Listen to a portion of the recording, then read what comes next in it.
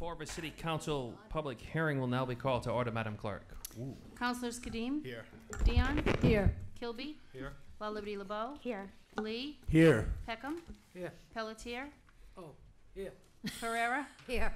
President Ponte. Here, I just want to let everybody know Councilor Peckham is under the weather with a sinus infection. He won't be joining us this evening. He did reach out to Council Vice President and myself today. Wish him a speedy recovery. Pursuant to the open meeting law, any person may make an audio or video recording of this public meeting or may transmit the meeting through any medium. Attendees are therefore advised that such recordings or transmissions are being made, whether perceived or unperceived by those present, and are deemed acknowledged and permissible. If TV can hear me, it's a really tough radio echo in here in the council chamber. Just so you guys know in the back, you can work on that as best as you can. That'd be great. First item on our agenda in public hearing is an auto repair shop license. Is there a motion to open the hearing? Motion to open the Motion hearing. to open the hearing's been made by Councilor Pereira, seconded by Councilor Kadim. All those in favor? Aye. Opposed? The ayes have it. Tanonis Barbour of 21 2nd Street, Taunton, Mass., doing business as Barbour Auto Sales Trust for a license to operate an auto repair shop at 673 Bedford Street, Lot M 10009, Assessor's Plan. Is there any proponents that have written or are here to speak on this item? Calling all proponents, Madam Clerk. We have no written proponents. Calling all opponents. Any opponents present or have written into the clerk? Madam Clerk. We have no opponents either. Motion to close the hearing has Motion been to made by close. Councilor Dion, seconded Second. by Councilor Pereira. All those in favor? Aye. Opposed? The ayes have it. Is there a motion to close the hearings? Motion to close. Motion to Second. close all hearings has been made by Councilor Dion, seconded by Councilor Pereira. All those in favor? Aye. Opposed? The ayes have it.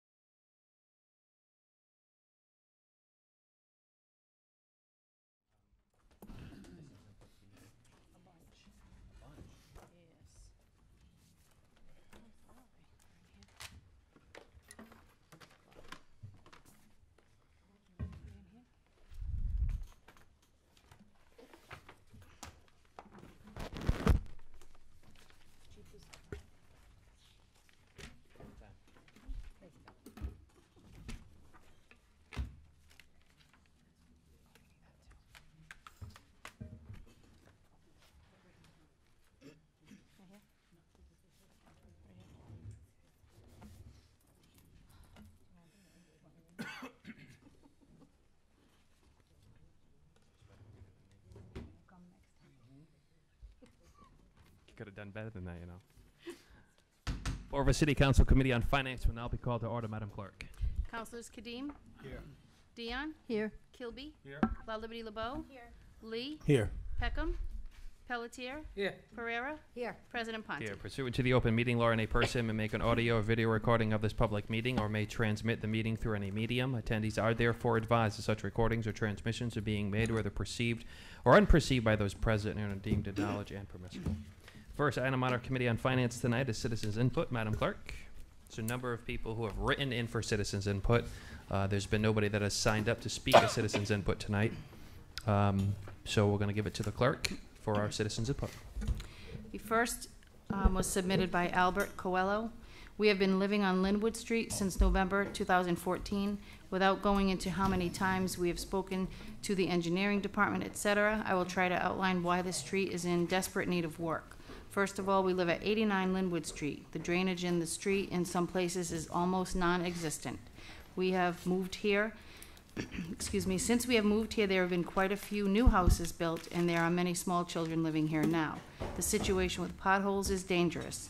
Many of the small children are learning to ride bicycles, and when I see them riding or trying to in front of my home, I get worried. The potholes are scattered like minefields for a long stretch in front of my house and beyond. Some of them are larger than a manhole cover. The city comes to fill them 4 or 5 times a year or more, but they almost immediately break up again with chunks of asphalt being torn up by cars and trucks. I can just picture a child falling into one or worse. From what I've heard about the street, it has never been actually graded, etc., and that shows. For a dead end, we have numerous delivery trucks driving past our house daily. When they pass our house, we feel the floor shake due to the potholes and uneven pavement. We've been paying the runoff taxes since they were instituted, but there is no city catch basin or runoff collection at all. The runoff goes into the woods, into a pond or something. That system was input by the contractor, Harkins Development, which I believe no longer is in business.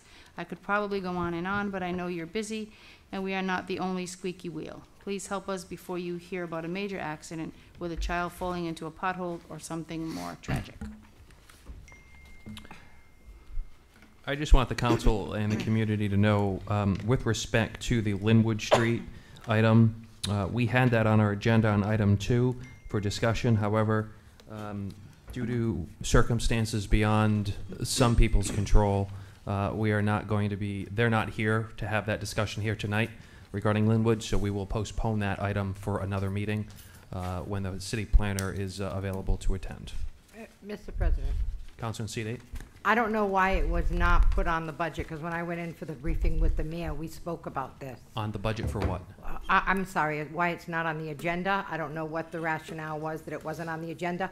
But these people on that street. Councilor, it is on the agenda for Committee Right, on but Finance. you don't have the city planner here. The city planner wasn't able to attend the meeting tonight. He wanted to do it remotely, and I didn't find that that was the appropriate venue to do it remotely, being as contentious as an item as it is. So I advised him that it's better to do that live. So he didn't feel comfortable attending tonight's meeting. Okay, that's why, so it's gonna wait. Just because That's I why. think those people that live in that area, it was a contract or whatever, but now we own it and it's not fair to them. I Right. agree with you. Yeah, It has to be resolved. Thank you, I yield. thank you. Madam Clerk? The second item for citizen input is from Attorney Rena Brown, 105 Bank Street. Dear Council and Council President, I feel compelled to provide citizens input yet again, although it pains me to do so. At the meeting of July 14th, 2020, I submitted a letter of citizens input at the suggestion of Councilor Peckham. I voiced my concerns about multiple matters involving Councilor Peckham in relation to the Fall River Police Department and other matters. Following the reading of my letter, Councilor Peckham was allowed by the President to impugn me by essentially stating that all of the comments were lies. My intention was not to humiliate and or degrade the council, but to request that the council and its leadership investigate and educate their freshman councilors on decorum, ethics, and abuse of power. President Ponti allowed members to not ask questions, but insult, degrade, and render opinions toward a defenseless me. I found this to be A, unprofessional, B, outside of city ordinance, and C, lacking decorum. Our city ordinance states, among other things, persons will be allowed to deliver his address without interruption. After the address, the member of the council may ask pertinent questions of the person who may respond if he or she so desires. However, after the reading of my input, Councilor Peckham did not ask questions, but rather called my comments lies, and worse, President Ponti allowed him to do so at length. President Ponti further allowed other councilors to insult my comments and position as well. I wonder, had I given this input in person, would President Ponti have allowed Councilor Peckham to call me a liar to my face and others to insult me in person?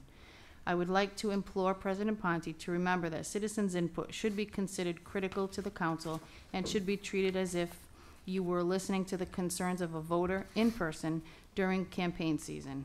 It is shameful that councilors were allowed to speak the way they were without me being present to defend my position. Therein lies the lack of decorum, not to mention the infringement on our city's ordinance relating to citizens' input.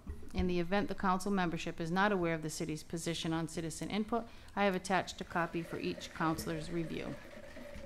Furthermore, regarding decorum, decorum not only encompasses behavior but also appearance. I have observed an alarming and sharp decline in the attire of some councilors during meetings. Whether virtual or not, one would expect councilors to dress appropriately when representing the people and doing the business of Fall River. This would not include extremely casual summer wear, as has been observed of late. I would ask President Ponti to instruct the council on the appropriate attire for a city council meeting. Counselor in seat 1, Counselor Kadim. I yield. Thank you.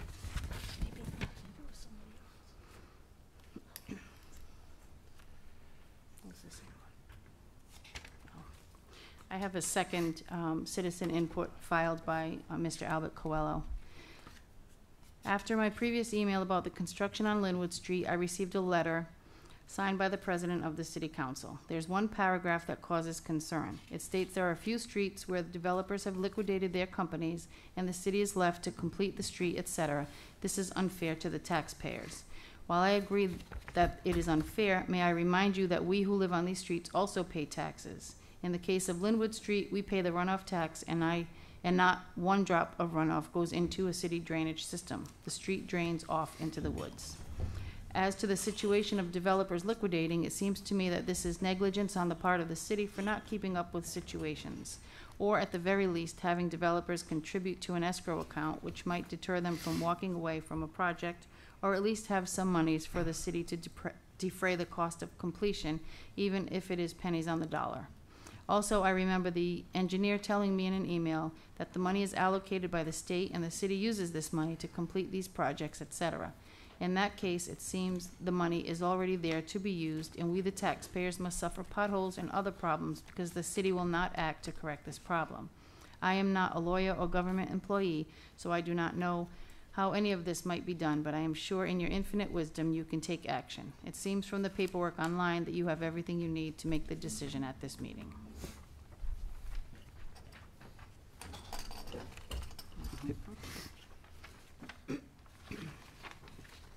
The next was filed by Colin Dias, 560 Ray Street.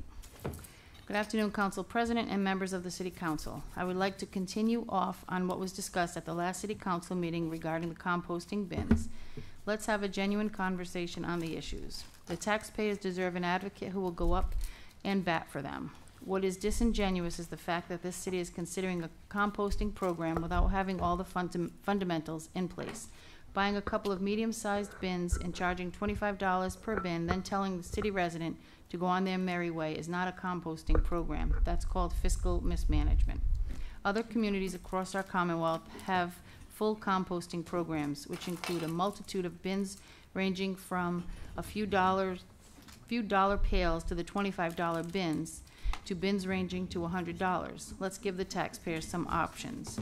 Composting, administrative positions to even whole departments where residents can have their questions answered, which I have before. Composting information on municipal websites, and whole drop-off and pickup sites for individuals composting. I believe the taxpayers deserve to have all the details and answers if we are going to introduce a composting program into the city, especially if we discuss giving the taxpayers a fiscal break because of the pandemic. Then we're going to ask them to buy composting bins. This all seems very hypocritical, to say the least. Also, if we're going to make these bins, shouldn't they be made in Fall River? Another issue, which I believe is one of the most important pieces of this, I saw in a records request to City Hall that these potential composting bins will require pay-as-you-throw bags. I believe there should be some clarity to this, and I hope I just read the information wrong. I believe the last thing we need to do is introduce a composting program with the caveat of reintroducing pay-as-you-throw during a pandemic. This composting program feels like we're reintroducing the purple bags. I make these remarks for the whole council and no one specifically. Lastly, I want to briefly touch upon stormwater runoff. I understand the need to reduce the stormwater fee and the environmental impact contaminated stormwater can have on our community. I believe we should look into 21st century companies that deal with purifying stormwater runoff. Attached to this input is a link to a company that deals with stormwater runoff. I understand Councilor Dion submitted a great resolution to discuss with reducing the cost of trash and yard waste, etc. May I suggest a friendly amendment to include stormwater runoff? I also understand the Committee on Health and Environmental Affairs will be meeting to discuss reducing trash costs as well. Maybe this can be discussed there. Can I just say something? Councilman Seat, Councilor Pearl. I just want to say something to Mr. Dias, because I know he'll be listening tonight.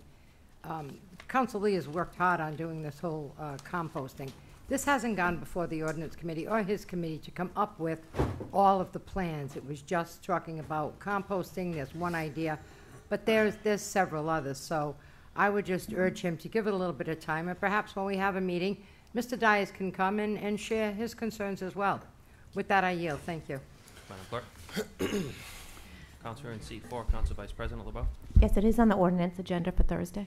Very good. Noted. It's on the ordinance agenda for Thursday. Madam Clerk. The next is from Cynthia Taboka from 163 Bronson Street. Dear Mr. Ponte, I have received my copy of the letter addressed to a resident of Linwood Street area. When I moved into my home in 2012, my house was the only house occupied on Bronson Street.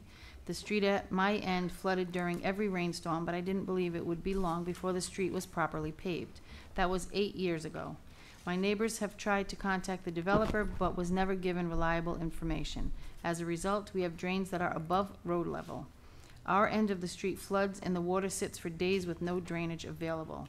I pay taxes of almost $4,000 per year and pay for utilities, including a sewer fee for a sewer that I wish I had.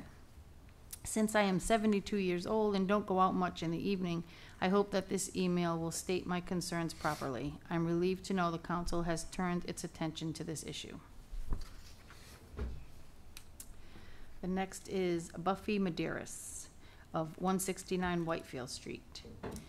I, Buffy Medeiros, am the homeowner of 169 Whitefield Street, and the whole development was not properly built or inspected by Fall River City officials, so therefore this is the reason the streets in all these houses are not and were not completed at all, and the houses in the whole development have had nothing but major issues that the homeowners have had to pay to repair, including myself, with improper fittings to water pipes in the ground, to flooding backyards and flooding streets due to improper drainage or not enough drainage.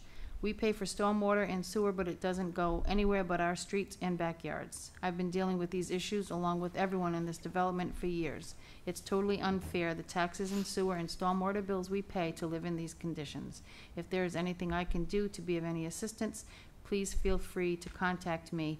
I will gladly help in any way I can. And lastly, we have Michelle Cadero of 241 Whitefield Street. My name is Michelle Cadero. My husband Horatio and I purchased our home at 241 Whitefield Street in February of 2016, and since then have been hearing that the road will be paved soon. Year after year, nothing, as each year we lose more and more chunks from the entrance to our driveway. Jump forward to when Mayor Correa was facing possible recall, he had all our driveways marked as if they were preparing to pave the road so that we would vote to keep him in. Shocker. Guess what? Our road didn't get paved. Every time it rains, the road floods in certain areas due to improper drainage. As citizens and taxpayers of Whitefield Street, we deserve to have a properly paved and proper drainage. Lord knows we pay enough. Thank you. Next item on our agenda is the discussion with the city planner. I just want once again to reemphasize the point regarding this specific subdivision area. Those who are watching at home, those who are in the audience specifically on this item, this is certainly an item that has caught the attention of this city council and the mayor and his administration. We are working extremely hard collectively to get this resolved as a council. We recognize that the residents in this area have been working and dealing with these issues for far so long and for too long. I know it was Counselor in seat 1 who suggested that there be a joint meeting with the planning department and/or the city planner, and we are going to do our very best to make sure that we get this back on the agenda at our very next meeting. Even if we have to close it to the public to make our city planner feel comfortable, we will do that, because we recognize that this is a serious matter, and all of us collectively want to see this getting resolved for all the residents in that area and in the community that have reached out to all of us over the last 4 years at least. So is there a motion to table item 2? Motion to table. Motion to table item 2 has been made by Councilor Kilby, Second. seconded by Councilor Lee. All those in favor? Aye. Opposed? The ayes have it. Item 3, the mayor in the order requesting approval of a 5-year contract for school bus transportation in the Whaling City Transit. I know Mr. Pacheco is here, as well as Mrs. Sahadi. I make a motion to refer to full council. Second. It's already in full council, I believe. It's already in. Madam Clerk, is that correct? Yes. Yep. It's not? To the purpose of, it's for discussion at this point. Is it in full council? It was referred to finance, yeah. Motion to refer the item to full council has been made by Councilor Pereira. Is there a second? It's in the, It is not in full council. It's not. okay. I'll second. Seconded by Councilor Kilby. Discussion. We will invite our Mr. Pacheco and Mrs. Sahadi for a brief overview on this item, please, before we do the full referral. For discussion. Thank you, councilors. The contract is the last contract we have to bring forward, which will complete our busing needs for the next 5 years. This contract is for special education transportation and the monitors that would accompany these particular buses. This is yellow bus transportation and not vans, and it makes up the final piece of the total transportation for the next 5 years. Questions from members of the council? Councilor in seat 7, Councilor Pelletier.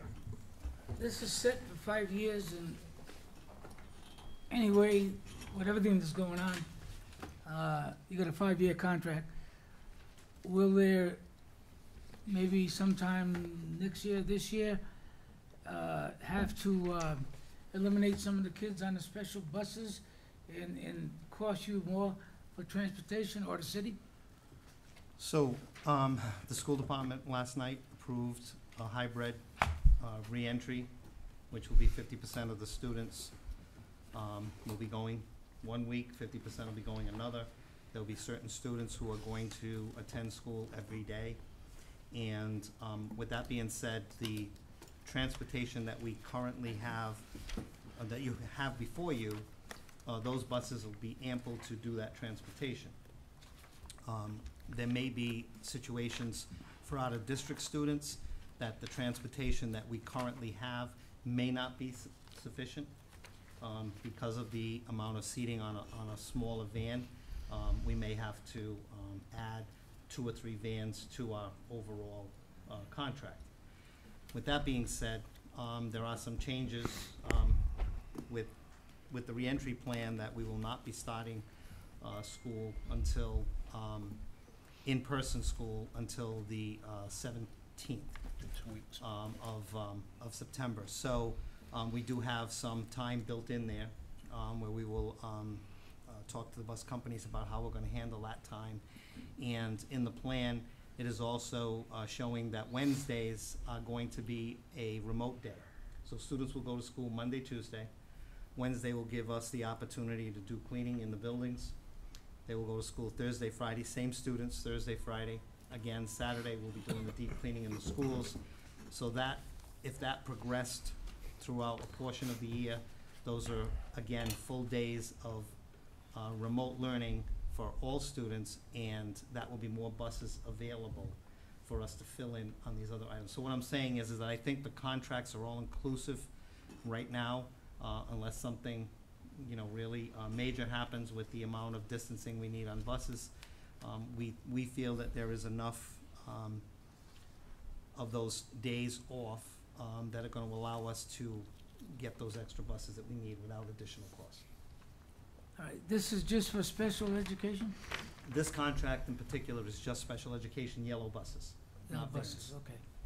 Now, do you have another contract coming up for the rest? All the other contracts have already come before council. Okay, and what kind of monies we talking compared to last year that is costing the taxpayers? How much more?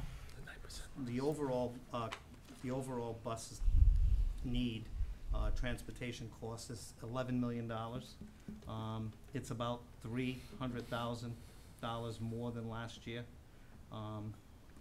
We do have some savings on this particular contract, over $600,000 on this particular contract, through the bidding process. We do have some additional costs in a couple of the other contracts. We're also dealing with a prevailing wage hike in monitors, so we're dealing with that piece in this contract, along with a lot of other benefits that the monitors are receiving under new regulations for their particular job. So you tell me between the two contracts, we're only spending 300,000, not only, 300,000 more More from last year, from last year? am I right? That's correct. The last year, I believe the total amount in the budget was 10,700,000, and this year it's $11 million. Now, on the other end, how many people are gonna put in the buses? 24 on the large buses. And there were how many before? 40, Uh, 45? More than that. More than that. So on our smaller buses, we were probably putting about 65 on the little guy buses. There were probably 3 to a seat. And then on the older students, it's 2 to a seat. And most of these buses would be anywhere from 45 to 60. Well, it doesn't, passengers. to me, it doesn't add up where you had 45, 60, and now you're putting 25. I mean, So we're putting where's the 24. balance? So we transport roughly 5,000 students. Yeah, Of the 10,300, we roughly transport about 5,000 students, of which 500 of those students are at the high schools, transported by SRTA buses. So the remainder are transported by buses and vans, combination thereof. And if you divide that number in half, because only half the students are going to school Yeah. at the same time, and then we take into consideration that we've received a decent percentage, maybe 15 to 20% of parents are saying they're transporting their students. okay. So with all of that put into play, we feel that we have enough buses to do that transportation. As I said, the only wild card and the unknown in this whole piece is the out-of-district transportation. Normally, if, for instance, we may be transporting students to Bradley in Providence, or we may be going to one of the other collaboratives. There may be 4 people on a van, 5 people on a van. That's not going to happen. So That's those not gonna vans will be happen. down to 2.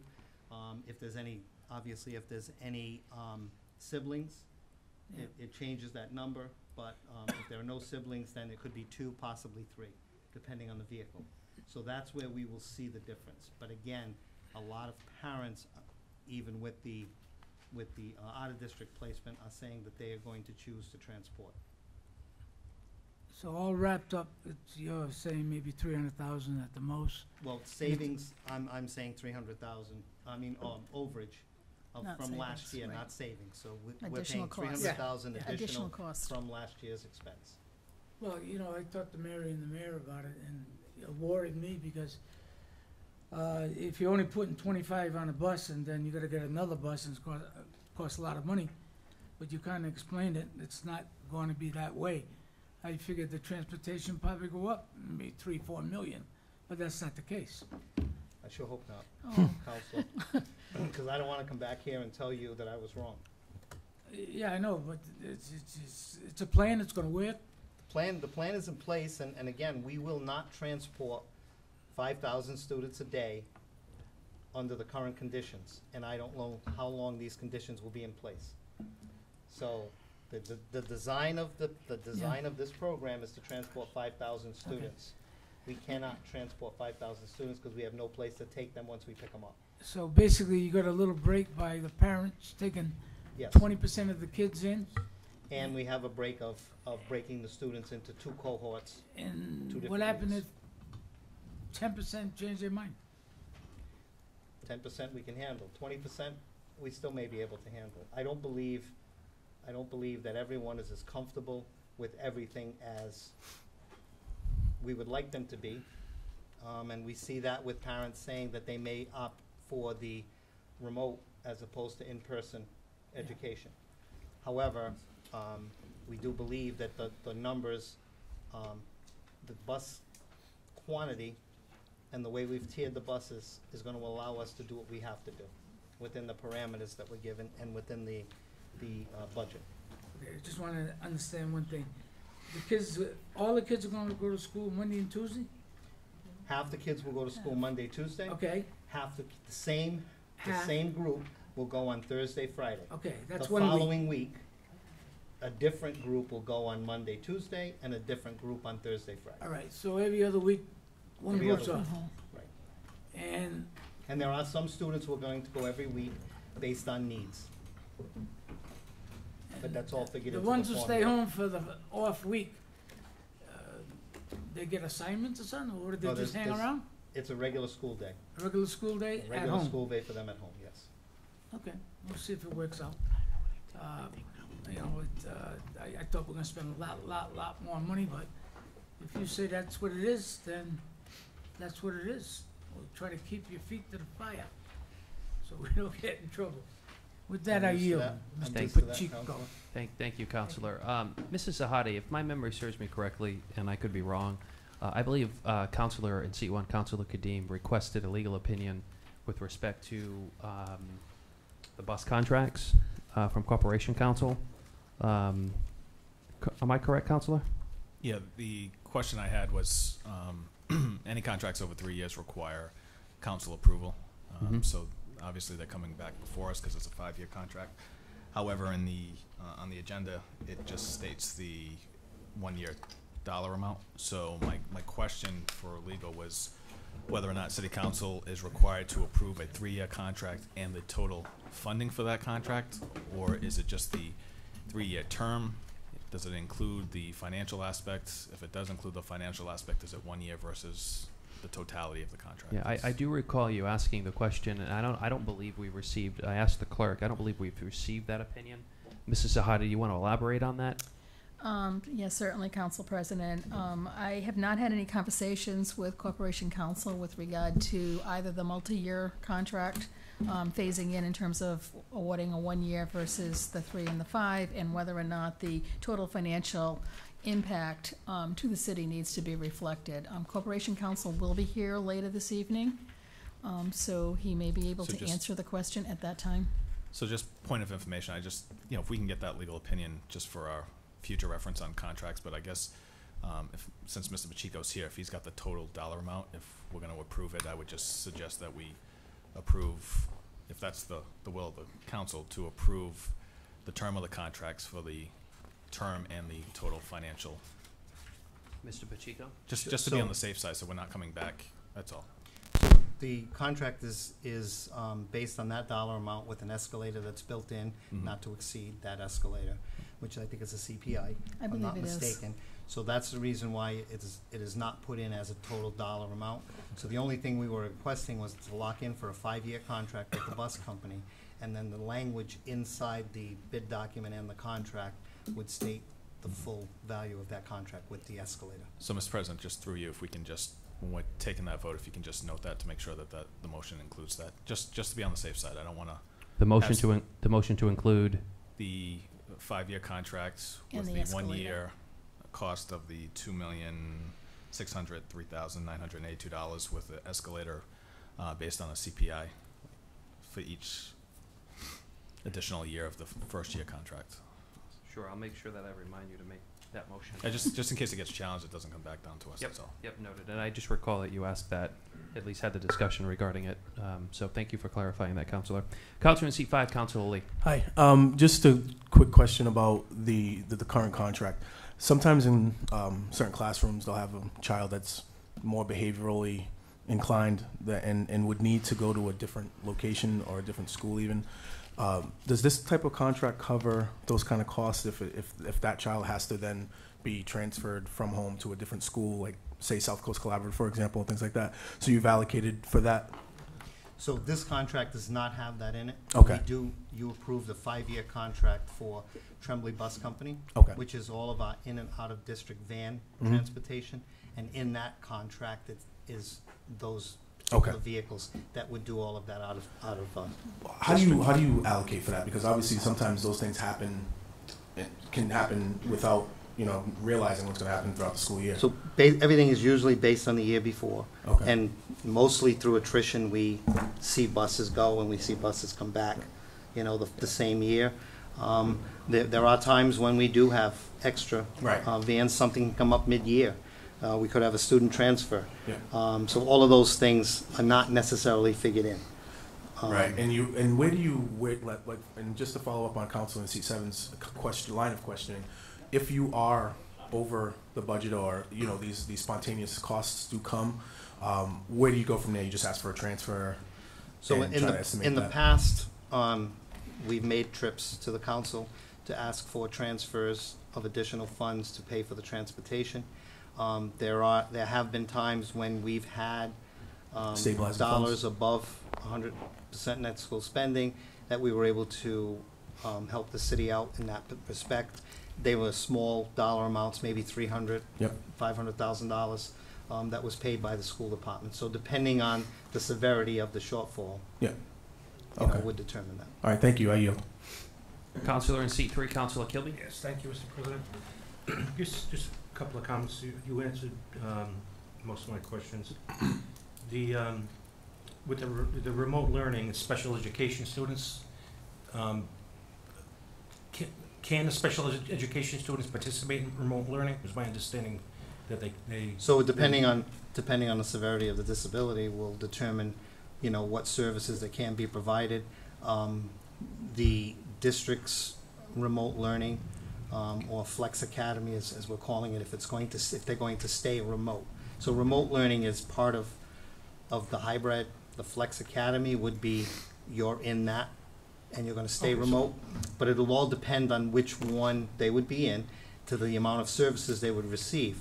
We are looking at our special population to bring them in to schools on a weekly basis. Now, if we go all remote, then, that's not gonna be an option, or may not be an option, but if it is a part of this hybrid system that we're doing right now, there will be challenges to deliver the services that we want to deliver to some students, but we are, working all of that into the plan.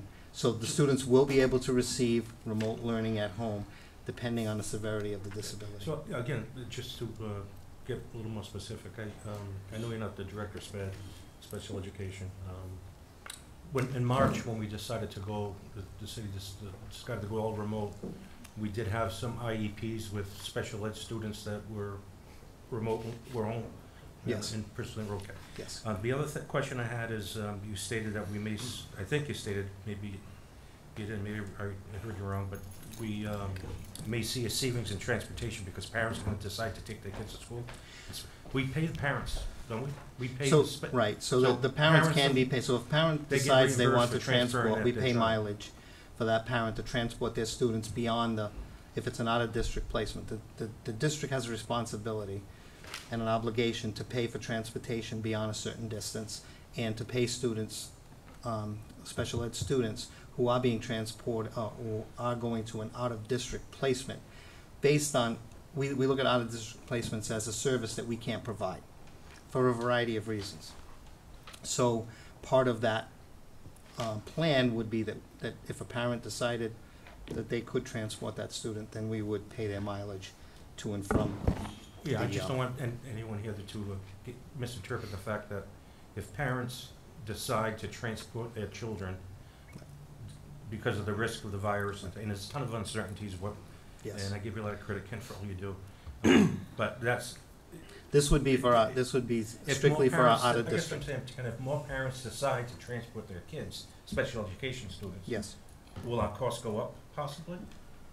If they decide to, no, because we're planning on transporting them. Okay. Oh, So- okay, so so it's it's- per child, right. it's labeled per child. Yes, right. I yield. My question's been answered. Thank you, Counselor. In seat 2, Counselor Dion. So, clarify this for me. Am I correct in saying, so 50% of the students are going to be transported to school on a given day, given week? Which has been the practice, past practice. But the number of buses we're contracting for doesn't allow, with the new measures, to transport that many students at one time on a bus? Exactly. So that piece would be why we're separating the students into 2 groups. So we couldn't, if with the social distancing, both on transportation and in classroom, we would have a difficult time right now bringing all the students back to the classroom and getting them to school. That's the first piece. The second piece would be, if we make the modifications to the school and we're allowed to put students closer than the social distancing allowance, we still would have trouble getting them to school because of transportation. So transportation is the key to 50% of the students getting to school. This is all if we're doing the transporting and not the parent. So- Parent drop-off and students walking make up the other 50% of the district. Right, so essentially out of 10,000 students, we're transporting 5,000, we're only going to transport 2,500 each week. Exactly. Presumably, the number of buses you're contracting for can accommodate the 2,500 without needing additional vehicles. It can, except, as I said, the out-of-district placement could be a problem. And Correct. depending on how many students either choose to opt out and do remote or parents transport, that number is the unknown. That I really can't put my finger on how many buses we're going to need. If everything is exactly the way it is now, we're going to need a certain amount of buses for our larger locations. If we're Right. transporting 1 or 2 students, it doesn't change the transportation. What changes is if we're going with 4 or 5 or 6 students in a van going to a particular place, that would take 2 vans, maybe 3. Correct. So there's our extra cost. In which case, you're doubling or tripling the cost. Exactly. Because you have to go by that contract price. And it's Exactly. that price per vehicle. We're paying, with the prices per vehicle, not by the student. So they're being, the bus companies are not the one putting in the restriction of how many students are on the bus. That's being put in by an outside source. So that's why we'd have to add those buses. So another potential problem also could be, let's assume that that parents don't opt in on driving their own children for whatever reason. Maybe they can't, they're working, whatever the case may be. So now we need double or triple the buses. Do we know for sure that the bus companies even have the manpower to do that? So most bus companies will tell you that they have a little bit of residual, so a percentage of overage on the equipment. They need a percentage of overage just for breakdowns. So there is a certain amount of equipment that's available to us. But everyone's in this same, so to speak, boat that we're in. And they're going to need buses too. So it's not like the Fall River companies could go a couple of towns over and borrow buses from other companies. That's not gonna be the case. The only issue is that bus companies, at least the 4 bus companies that we've been using, have upgraded their fleet. We're now looking at much newer buses that are servicing our students. By that sheer fact alone, we know that the breakdown rate is not going to be what it was. So those extra buses that are sitting could be utilized for certain situations. And we're not sure that everyone's going back to school. So if our neighbors are not going back to school and those companies are some of the same companies we use, there are a lot of buses available. So In which case, we wouldn't probably need Exactly. even what we've contracted for. Right. Now, in terms of the bus monitors, that increase is very significant. It is. I've asked this question before, but I've never asked you. Why such a significant dollar amount? I mean, The minimum wage, with the minimum wage increasing, there was a lot of other benefits that came along with that wage increase which was a lot of the benefits that everyone else would normally get, but these part-time workers weren't subject to getting those benefits.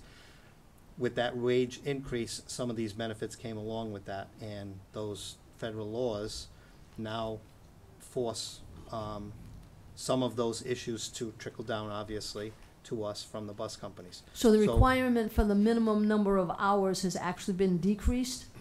No, it's, well, yeah, as far as the requirements in order to get some of these benefits, Right. yes.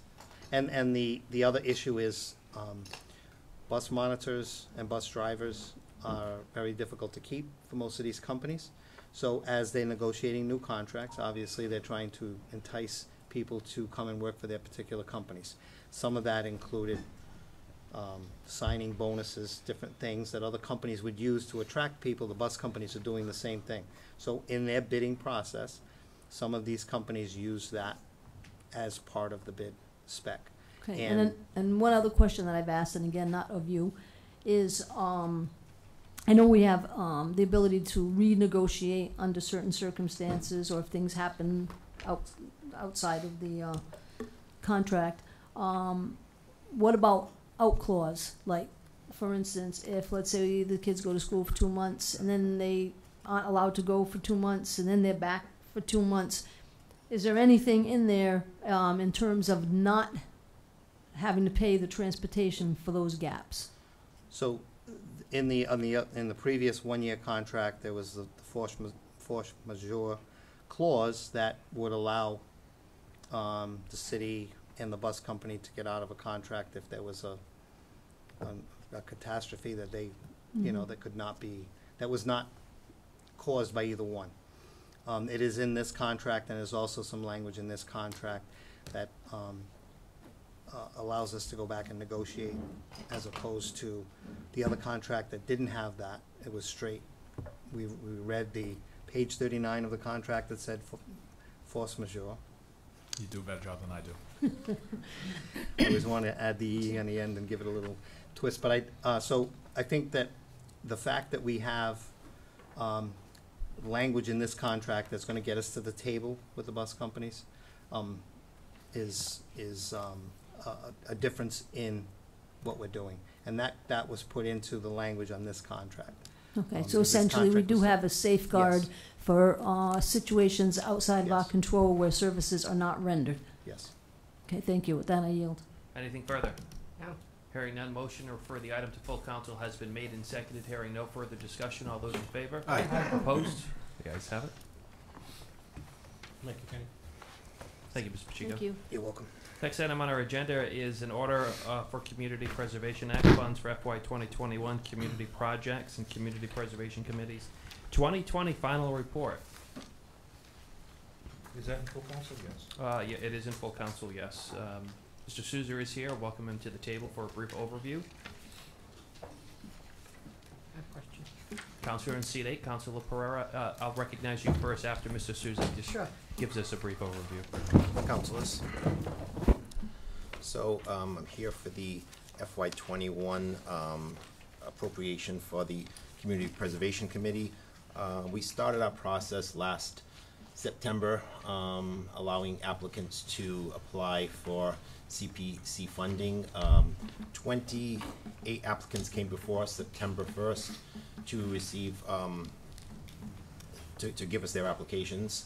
At that point, we spoke of the sort of the rules that the committee has regarding CPC applications. The eligibility round was a point where we had the applicants come down. Our committee was more of a roundtable meeting ourselves, asking applicants questions and just really figuring out whether the applications were eligible or ineligible. At that point, we sent letters to applicants who were eligible, and at that point they gave them their notification for funding, which would happen in February 1st. So they had like 3 months to go through and give us a funding application. Of the 28 applicants that received eligibility, 19 were eligible, and 16 made it to the funding hearing. When the funding hearings came around, we had the applicants come before us, and they gave us their presentation of their projects, and we, vetted them out with questions we had regarding their projects. And then, once that was done, we had a roundtable meetings again for the committee to discuss who would be funded for the project. We ended up funding 10 projects. And at that point, COVID came around, so we didn't continue our meetings for probably a month or two. We had meetings again. One of the projects dropped out, which brought us down to 9 projects that we funded. Just recently in July, one project we found out through the newspaper had started its project already, the Adams House. And our committee had said that projects could not be started until funding was voted by the city council. So we met again, and through talking with the Community Preservation Coalition in Boston, with their guidance, looking at the applicant's funding application in the timeline that he said he would work on the project was supposed to start in the third quarter of 2020, and we found out the project had started in the first quarter of 2020. So we voted to decline that project, which brought us down to 8 projects, which gives us the appropriation order before you. So basically that was the process of our FY21 year. Mr. Souza, just for a point of clarification, 8 how many projects under historic preservation? Because I'm seeing the 6 under historic preservation. All right, and just for the community that's watching at home. 1 under open space and 1 under community housing. Okay, so just so everybody's aware who's watching at home, the open space recreation is the bioreserve, conservation, and land acquisition. Yes. The historic preservation items is the Maritime Museum, the Lafayette Durfee House, the Fall River School Department, Preserving Water Department documents, Water Street Private, and the Bank Street Armory. Is that correct? Correct. You have administrative costs of $45,000 and the community housing project of 77 Freedom Street, which is a private project, correct? Correct. Yes. Mrs. Sahadi, you want to weigh in? Yes, the open space also includes the payment of the bonds for both the Mount Hope bike path as well as the bioreserve. Okay. Anything further, Mr. Souza? No. Councilor Nshide, Councilor Pereira. Yeah, Mr. Souza, I did watch the Community Preservation Committee meeting. I'm happy to hear you today telling us of one of the projects and why the committee voted to not fund that project, because a few weeks ago, when this was before us and it was tabled because we didn't have all of the information, that project was on here. And now, watching the meeting, you made statement, well, we'll just put it back, they won't notice. So I'm glad that you did come and talk to us about it, because I certainly did notice that there was a project missing. I know that you read a letter from whoever from the state that works with you. I'd like to have a copy of that letter when you have an opportunity to do so. I can have Sandy send it to the clerk. And, and the other thing is, on your application, the application that people fill out for community, nowhere on that application, because I got my hands on a copy of it, nowhere on that application does it talk to the fact that you cannot start a project until you receive money. Nowhere on that application does it say that. And since this issue, we've edited it for this coming round. Right, but you've edited it for this coming round. Yeah.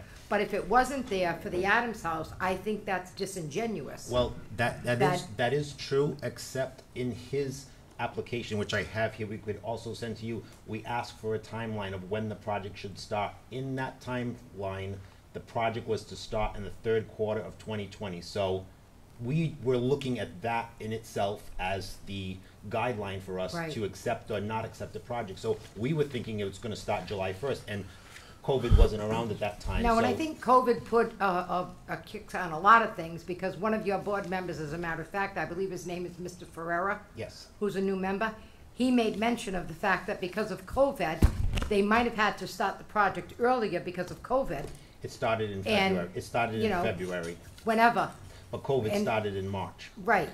But they wouldn't have completed it at that point. I just don't think that was fair, and I'm glad that that's gonna be changed, on your application. I think that it needs to be changed. But, other than that, when I look at, you know, the Marine Museum and the Lafayette Durfee House, the Lafayette Durfee House, I don't know if everybody has been there, but that place is pretty spectacular. It is. And I would encourage people to visit it. And I like the Water Department preserving documents, because ironically, I asked for a list of all the land that was owned by the Water Department, and I don't have all that information. So maybe they need to do a better job of preserving their documents. Yeah, hopefully it continues past, because they actually brought some of the documents before us. They were quite amazing, and then they were really in dire straits of needing preservation, so hopefully. There are. I mean, they I continue got a forward. lot of them at an auction. A lot of different city records at an auction, because somebody had thrown them out. And I bought them at an auction. So I can certainly share those back with the city. Other than that, I don't have a problem supporting this. I just did want to, you know me, Mr. Souza. If I have something to say, I'm gonna tell you. I'm not gonna go behind your back. I just didn't like the way that that We went did- down. We I did think that speak there of was it, a we lot did of- speak of it, but it was not in the application, and now it will be. But like you say, we also look at the questions in each application. Right. And one of them specifically is the time frame of when a project is to begin and end. And that's part of our decision-making process also. In that particular Right. application, it was to start on July 1st, 2020. Prior to COVID, we probably would have been Yeah. funded already at that point. So I think that was part of our reasoning for funding it. But after finding out it started in February of 2020, that's where we kind of like stood back and Well, if we wouldn't reanalyzed. have had COVID, you would have had more meetings, obviously, and this Correct. probably would have come to us earlier. Correct. And then, because of That is COVID, correct. you might have had developers who said, you know what, because of COVID, we're not doing this project or this project, we can start on your project sooner. And they jumped it and started on their project. So because that happened, it just seems to be a comedy of errors all around. But in the end, somebody got stuck $115,000 Well, on part of that. I know that they can go back and reapply Yeah. again, should they choose to do that. I just think the Adams House is a really good project to be done. I'd hate to see something in such a nice area of the city, you know, have turned into something else. It was a bed facility that didn't need the votes of anybody if somebody wanted to put a bed. And in speaking with Councilor Kilby the other day, he enlightened me that Lafayette actually slept there. My understanding, Which was pretty amazing at the age of 23. 23 as well. Yeah, I thought that was pretty interesting. And that's what this is about, trying to keep our historic properties and No, it is. so, I mean, you the know. other thing that was very exciting about that project was that it was a housing project, and we're lacking that part of CPC because for several years, we've requested from the Housing Authority to appoint a member to our board, which is required by the state, and we haven't had a Housing Authority board member for probably 3 to 4 years. So with a Housing Authority board member, we would hope we would get more housing projects, but we were excited, and we have in the past given money to housing projects because we don't have anybody from housing to give us any projects, and that was one. So maybe we could send a letter to the Housing Authority Well, letting them know if- that. I would appreciate if you would, Yeah. because we have several times, and we have received no feedback. Well, to the president, if we could send a letter to the Housing Authority requesting that they get a member from the Housing Authority on the board, if we have to take a vote on that, or if we Because, we I can mean, s- actually, we've Just actually forward a letter. spoken to the state about this also, and they were actually disappointed that a Housing Authority member is not on it, because this requirement of CPA is hoping that housing is gonna, like, you know, get better because of this. Well, and we as a council had a member on your board, and that person has since resigned, and I was just speaking to council president before the meeting started about getting someone on that board, and he's in agreement with that. We need to fill that position. But that just happened recently. Right, It's not yes. like you haven't had anybody It's been from weeks for that, our yeah. appointee there for, Yeah, no, years, that was I only mean. been like 3 weeks. yeah. Yeah. So we're working on that too. Thank But you. anyway, thank you, Mr. Souza, for the work Okay. that you do Thank you. as chairman of the CPC. Thank you. With that, I yield. Thank you, Counselor. Counselor in seat 3, Counselor Kilby. Yes, just before I have my questions, my understanding, I did read that from the Florida Historic Photo Club. Mhm. I always peruse that website when I'm on Facebook. It stated that he stood in Portsmouth, and they had a picture of the house in Portsmouth. Then the quotes were saying he stood here too. Like Linda said, 23 years old. I think people matured a lot quicker back then. Died earlier too, I guess, right? So, my questions. Last time around, of course, we had a different administration. It was somewhat controversial with regard to some of the private individuals who received money. And, you know, I say I don't want to look back at those times, but, so out of the awards this time around, how many private are they and how many public? Private, there were 1, and everything else was, well, the land acquisition, the one private homeowner, I would say. There were 1, 2. I'm wrong. No, 2. Water Street, the building on Water Street, and the Freedom Street firehouse were the 2 privately owned properties. And then there were 2 nonprofit organizations: the Water Department for the Bioreserve, the School Department building, and the Water Department documents. Great. And that question is not to try to. And even on the private thing too, like, not everyone is in favor of funding private projects, and I'll put it out there saying I'm not. I remember. Because, I mean, I own a building, it's 100 years old, and I don't think that the population of Fall River paying taxes should pay for my property to be reshingled. So that's where I come off of that. We never had any private conversations last time, but I did ask you. Yeah, that but question, and you personally made am that not. abundantly clear. I mean, that's my opinion on the board, and everyone we're supposed to have 9, but at the moment we have 7. Well, as a But we all general- have our own As a ideas. As a general rule, that's how I feel as well. There's always And not everybody here and feels there. that way, and that's okay too. Yeah. So that leads to my next question. How did the votes go? Was there consensus? Well, on was the there Adams any House, I'll division? say, on the Adams House, it was 7-2 in favor of funding it. Most of them, I think, were quite unanimous. I think, I'm not 100% sure. Private ones, like say, I voted no on all the privates myself, and I don't know who else did or didn't, but I know for sure the Adams House, there were 2 no votes. Just because everyone has their own personal opinion. Others are not in favor of privates, but also think that the project is so important that they still vote for it, which is okay too. Thank you you, know. Mr. Souza. And finally, were any awards given to individuals who received previous awards that didn't fulfill their obligations? No, I mean, Lafayette Durfee House has been funded almost every year. I mean, and this is their last funding, I believe, for a while. The house is fully restored, and Councilor Pereira is correct. I mean, if you haven't seen it, I've seen it's photos, it's incredible. amazing. The fireplace, what they've done, and how much activity they've generated already, it's outstanding. The one I'm mostly excited about, I think, is the school department building. I was glad to see that one. I mean, that's exactly why CPA was enacted originally, to fix municipal properties, to help nonprofit organizations. So those kind of really are, personally to me, kind of the ones I really gravitate to. Yeah, I agree. Thank you. I appreciate all Thank your you. work and your volunteers. I yield. Thank you, Counselor in seat 1, Counselor Kadim. Thank you, Mr. President. Just in terms, you made a statement, and I tend to agree with you.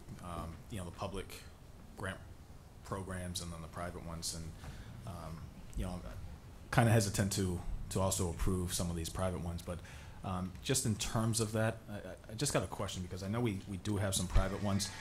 Because the CPA is city money, we obviously have to take some type of ownership, you know, and have some conveyance coming over to the city to be able to utilize these monies on the private in these private buildings. With that being said, some of the ownership obviously is the restrictions, and that's all outlined by MGL 184. But I don't know. I mean, the city council is the only one that can actually accept these restrictions, and I don't know that we've ever accepted any of the restrictions. So, Mr. President, through you, can we have Corporation Council just review? You know, obviously, there's an understanding that with the CPA grants, that any monies that are used, whether it's historic, open space, that you've got a permanent restriction on it, but the city council has never voted on those conveyance of those deed restrictions, and also I'm just kind of curious to see how many of those restrictions actually have been registered with the Registry of Deeds. I can honestly tell you not many, because we've had through the years problems with Corporation Council following through it all. And this Corporation Council I think is the most active we've had at the moment. So hopefully shortly, the majority is done. And quite honestly, it's not a reflection on the CPC committee. I mean, there's a lot of laws that go into the CPA and all that other good stuff. But I think from a legal standpoint, we need to make sure that we are doing this. If we have not done that, I think we need to make sure that we catch up on all the projects that we have actually put funding to. I agree. Because then we're starting to violate Massachusetts general law and then some federal laws with the funding of public money versus private. So again, in all the years that I've been here, I don't know that we've, at least my recollection, that we've actually approved the restrictions that are associated with The it. deed restriction? Yeah, I don't think we have as a body. So if we can just look into that and then maybe work with the actually have Corporation Council either just work with the chairperson of the CPC to figure out what we need to do. We currently have an attorney on board who is Paul Machado, who is actually very active in this with Corporation Council right now. So it's kind of like the best connection we've had with that. Okay. So yeah, that's just. I just want to make sure we're dotting our I's and crossing our T's. Agree. That's all. And I apologize. I'm fighting allergies, so I promise it's not a COVID cough. It's very active. I guess the question I had was the Adams House. So can you just explain a little bit? Because I guess I'm concerned, and I guess I don't necessarily agree with the statement that was made in terms of we have the Adams House coming before us now. Whether the council agrees on the project or not, your committee vetted the project, thought it was a viable project for the use of the CPCs, but because they started the work early, it's removed. Yes. I'm just not following that. Well, in their timeline, they said they were going to start the project in July, when we believe funding would be funded at that point. So looking at that as we went through the projects, we thought it would be a viable project, and we voted for it in February. Then in July, when the funding is still not actually voted on, we see that the project is 90% complete. It's like they don't even the funds aren't even allocated yet, and this project's almost finished. Like, how can that be? So, but why would the CPC care about whether or not the owner of the property started the work early? I mean, because at that point, like, why are you asking for CPC money if you have the money to do it? Well, it could just be a cash flow situation, right? So they could have a loan from a bank, and then the exposure is on the individual. And I don't know. I don't know all the. But on the CPC side, we think that funds. At least I'll speak for myself. I think that funds should be allocated to whether it's a municipal property or a private or a nonprofit organization, because they don't have the funds to fix whatever the particular building, article, whatever it is. And we did 2 emergency fundings this year. One was for the library roof. I mean, the city didn't have the funds. You know the whole story behind that and how it was such a big hot item. We took the CPC funds because we saw it was that important. It was an emergency to allocate funds to that immediately. So if you just hear me out for a second, and just, this is my own opinion, you know, from the standpoint that the CPC approved this project, obviously understands the value of that historic building. Whether the individual started the project earlier or not, to me, doesn't make any sense, because number one, we don't know what the cash flow situation looks like. He could have had a construction loan with the understanding that he was potentially going to receive some reimbursement through, you know, obviously identifying where it's going. City projects, we do this all the time. I mean, we start some work in advance of reimbursements coming in, hoping that the grants are coming in. So I don't know that mindset or logic should impact any project if it's a valid project, right? Well, so if the other piece to it is if the individual from a monetary standpoint, if they're pushing in and their cost is looking like the construction costs are starting to increase, you know, and they're only approved for so much, I think, you know, why not pull the trigger and start to get some of this work done sooner than later. So I don't know that I guess. Well, part agree of with- our decision, I think, also was we had sent a letter to the Community Preservation Coalition, and in that letter, one of the things they talked about this type of funding thing is that the public's image of, wow, you're funding a project and they have the money to do it. Why are we giving them CPA money when they have the money to fix that project? So that was part of the conversation with them too. So that was part of our decision-making process too. Like, wow, it looks, it's possible, they have enough money. Why are they asking for money from us? So that was part of the conversation, and that possibly fit into the people, our board's decision on, like I say, it's 8 people, everyone has their own thoughts and process on how they go through it, but I think that was part of the reasoning. Okay. I mean, I'm just gonna agree to disagree. It's Yep, it's that's one of fine. those things like that. And we all do on our board all the Right. time. Yeah, so I mean, I just don't think that individual or that project should be penalized because they started earlier. That's my take. Yep, that's a good opinion. I guess with that, we've got this on the agenda for approval. Is this got to be forward? We do have an appropriation order before us, yes. Okay, so If we run into this every year, just through you, Mr. President. My understanding is that we're doing the appropriation and then we take each Item. project individually because the council has the authority to either accept, reject, or reduce. So Correct. I just want to make sure that we're So we have the appropriation order before us for each individual item. So the CPA administrative expenses, the open space, the historic resources, and the community housing project as 4 individual items in the appropriation order to equal Yep. 871. So we will be taking each item in the appropriation order individually, and it'll be up to the council to reduce, reject, or approve. So I guess there's a little bit of a disconnect. So I agree with that. So those 3 categories or 4 categories 4, that we have to approve, that's, in my mind, is 1 vote.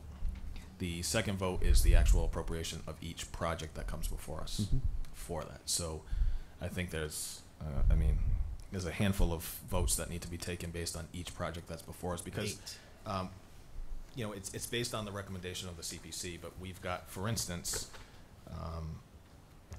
community, the historic preservation has 1, 2, 3, 4, 5, 6 projects, right? So the council shouldn't be voting on a totality of those projects because, if the Bank Street Armory shouldn't impact whether or not we want to approve the Water Street project because one's private, one's public. So That's what we did last year. Yep. right, okay. That's all. I just want to make Yep. sure that So we will we're clear on that. we will go through under historic preservation each item individually, and reduce, reject, or approve Okay. specifically, and then you'll have an appropriation order if it all balances out to approve, which is what I believe we did last year. That's why you're the council president. I have all the faith in you.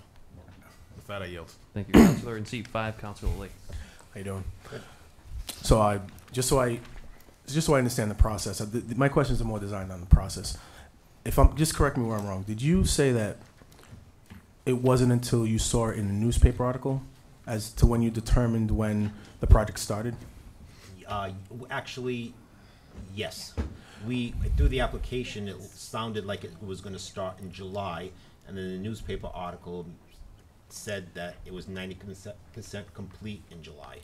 So just for the purpose of the process, how would you have figured that out if the news article wasn't out there? I don't think I would have. Huh. I don't think we would have because we're not monitoring buildings and properties that we have no reason to monitor. And so $115,000 was on the line, and it was really based on a news article that was the difference maker. That is true. Wow. So in the future, do you feel like there's going to be a mechanism in place to more vet when the timing of these projects start, so that way? Well, yeah, I mean, like Councilor Pereira was saying, it's now in our funding application that in order to get funds, you cannot start the project until the grant agreement is signed. So that would eliminate hopefully that process. Yeah, I mean, who knows? I mean, if you have a building where you're working inside and no one has access to it, you could be working on it. How do I know that? Right. I'm not going to go in the building. Right. So it actually could still possibly happen, literally. Right.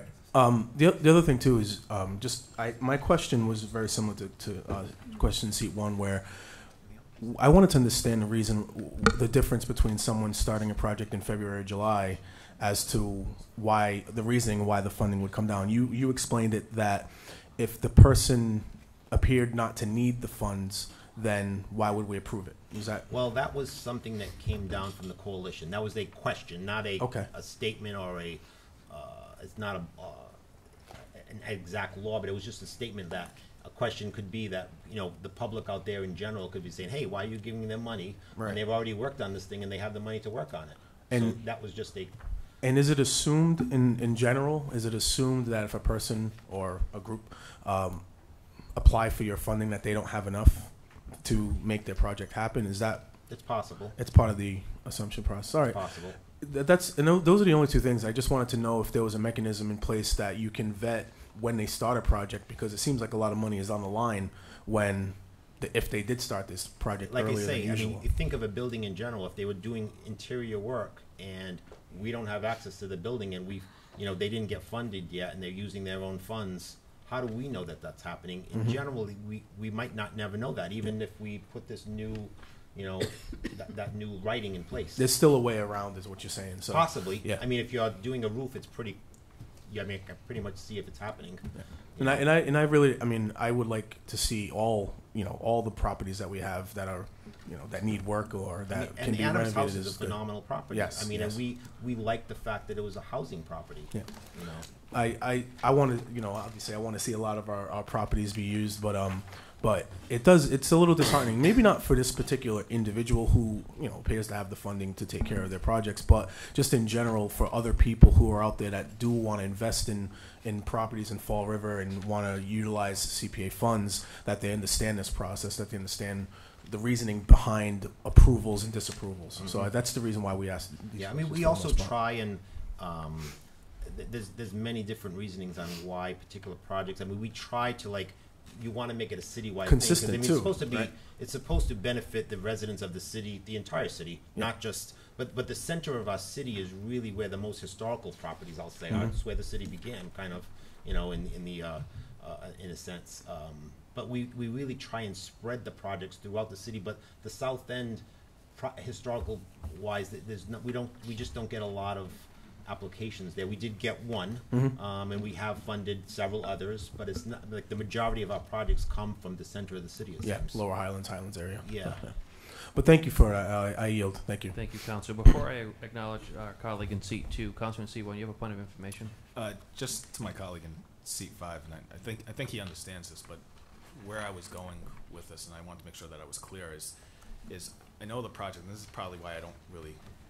Number one, I think the rules change midstream, right? So I don't think that's fair, right? So I think if you're going to change the rules, I think you got to stop with a new round, not in the middle of where we're going. But to Councilor in seat 5's point, what we're essentially doing with the CPCs is saying that there's a historic value to this property. Now, what we're doing for the $150,000 that we're giving that individual for whatever, I think it was remediation or hazard removal or something. Asbestos removal. Whatever that was, we're funding that, but what we're really funding is to get that restriction, right? Yeah. To make sure that that property is valued as historic so that it can never be demolished and it has to be maintained. Mm-hmm. So the CPC is making a determination and a judgment to say, number one, that project is worthy of what's going on, and two, what we get in return is the real conveyance and ownership of that deed restriction that's going to be placed. Now, we're also supposed to kick it over to a nonprofit to make sure that they're enforcing that, right? So if we get any conservation land, when we get the conservation land, we're supposed to kick it over to a nonprofit. They enforce these conservation restrictions, things of that nature. So the only thing I would ask the council is if you feel like the Adams House and the CPC felt that the Adams House was worth saving and has a historical value to it, and it was approved the first time, I think we should be making sure that we go forward honor that, regardless of when it started, because we're getting something in return, and I don't want to diminish that portion of it, because again, in 2 years, if for whatever reason, whatever they felt like the project was going to move forward with is not working in the economic environment, there's nothing to say that they can turn around and demo the project. And my concern when I hear this is primarily about people who want to invest in the city in the future, and they want to apply for these fundings.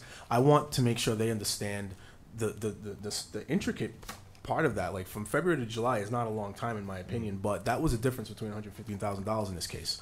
So I want to 115, right? Yeah. So I want to make sure that when we talk about this, that the people out there or people in the future who are looking to invest or looking to apply for these funds understand that it's really vital. And I'm glad that you provide more detail as to the reasons why we go through this process. And the other piece, I mean, we just have to look at NB Borden, right? The school, we saw that there's a lot of controversy about that being demolished and stuff like this. That's something that's, by doing the CPC stuff, is what is going to really preserve these historic buildings, right? Listen, we'd all be naive if we thought that the developer isn't making money, right? Right. They're gonna, a smart business person is going to try to leverage all the financing and investment monies that they possibly can to make a project, number one, work and make money. So to me, it's not about them making money or anything like that. It's that we're getting value in return. And when we start looking at our properties, we've talked about this a number of times. We're seeing mills getting demolished, buildings that we should be trying to save and really kind of revitalizing with mixed use and things like that, like other communities are doing, and we just don't do a good enough job for that. The only thing I would say is that you'd hate to lose the Adams House because somebody started a project a couple of months earlier. That's my only take, and I think the motion that I'll be putting forward, just so that councilors know moving when we get to full council, and since the chairperson's here so he's not caught off guard, while we can't put any new proposals on the table because it's based on the recommendation, what I would like the council to do is just approve the Adams House project based on their initial recommendation and forward it back to CPC for their reconsideration of that project, so that if they do want to reconsider it, they have the ability to go ahead, reconsider that project, and just have the authority under the council to reissue that and not have to come back to the council. So that's just something a motion I'm going to make. Whether or not it has the support is up to the council, but I just feel like that project is important enough to do that. Can I just get clarification? Is it 115 or 150? 115. 115. 115. Yeah. Okay, thank you. Because he said 150 and I said 115, so Yeah. make sure. I yield. Thank you.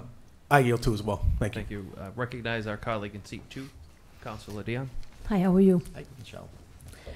Are there any type of credits or funding that would preclude someone for qualifying for CPA monies? Like, in other words, I mean, there's different state grants, there's TIFs, there's ties, there's all forms of monies that people can apply for. The more funds that are acquired to move a project forward is definitely more favorable for you. Whether it's grants or TIFs or historic tax credits, like all of those things. I mean, we look at it as a much more favorable project because, wow, it's really makes it more viable. So we like when that happens. It doesn't seem to happen as much as we like. Okay. In terms of the deed restrictions, now, is there any type of documentation or anything in writing that, like an outline that would list the different types of deed restrictions? Well, because I don't know, I know of some of them, but I don't know all the deed restrictions on these properties. One for each category. One for open space, one for historic preservation, one for community housing, so there's 3.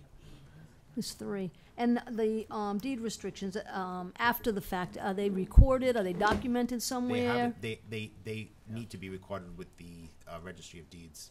That's where our problem is.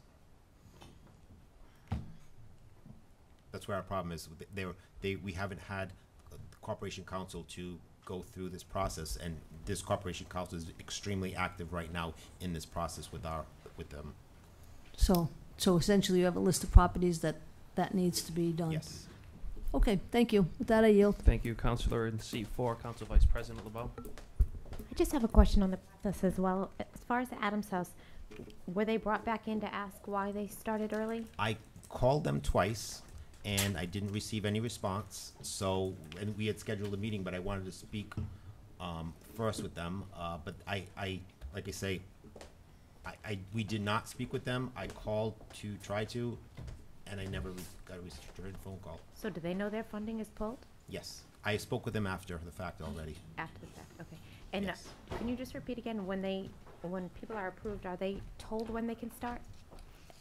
Once the grant agreement is signed, but we had brought that up earlier last year about not being able to start. We had several applicants call us asking if they could start ahead of time, and we told them you could not start until the grant agreement was signed.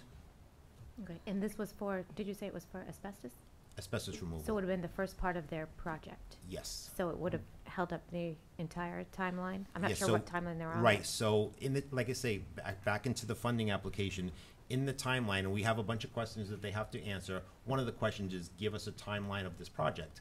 This project was supposed to begin, according to the funding application, July 1st, 2020. When the newspaper article came out, it started in February. So it was disingenuous to say July 1st to us, because we are looking at that saying, oh, this is fine. By that time, the funding will happen, and the project can start accordingly. Then we find out it's 90% complete already, and that's why we had a meeting again, and that's why it got defunded, because it just didn't match up correctly. All right, I yield, thank you. Thank you, Counselor. In seat 8, Counselor Pereira. A couple of things. One, my colleague in seat number 1 asked about deed restrictions. When we put Attorney Paul Machado on the CPC board years ago, he sent everything to Macy, to Judge Macy, to get that done, or Attorney Macy. That was never done. It just kept falling to the side. Just recently, he sent 3 copies of deed restriction diagrams or what have you, legal forms. He sent those to Attorney Rumsey. Attorney Rumsey is now working with him on that, because you're absolutely right. There was no deed restriction. And he got off of the CPC board, and he just got put back on. So he's back. It's been 5 years that Attorney Machado's been working on this, so he's right on it. And has talked to Attorney Rumsey about it. The question that I have, and that maybe the clerk, if she was here, could give us direction. I think she just stepped out. Here's the question that I have, Mr. President. When this item came before us at the last council meeting, the Adams House was on it. The motion was tabled, right? It was tabled in council. So now it comes back to us, but we have this tabled in council with the figures that are here, the same figures, except that this gives us it gives us a brief explanation of what is going to be done. We know the Adams House, it was for asbestos removal. So if we're lifting it from the table, can we just vote on the whole thing? Madam Clerk, I don't know if you even, So, Madam Clerk, I know you, Counselor, your point of information, Counselor in seat 1. Yeah, just a point of information, just to answer Counselor in seat 8's question. The problem becomes is that they didn't vote on it. CPC actually voted to rescind their original recommendation. So, which is why I'm suggesting we make the motion that I'm putting forward later is that we vote for it and put it back to the CPC and allow them to, because I mean, we can get into a legal battle whether or not the council has the authority to do that, but I think the courts are going to be very, very conservative in terms of, just reviewing the CPA language, and I would think that they're going to side on the CPC's original recommendation that they did not vote on that or rescinded the project, and we can't, within Massachusetts general law, add a project to any of the funding, so. all right, just because we did get it and it was tabled, so actually, this is the first time that this has been before us, because it's new compared to the other. And I could certainly object when it comes to a vote, and it would hold everybody off until the next council meeting. And I don't think that's fair for everybody else that's on here. So I will go along, if you make a motion, Councilor Kadim, I'll second it. I will go along to let them go back and revisit that at CPC and then bring it to us. But with that, I yield. I just wanted some clarification on what was tabled, and now this is new.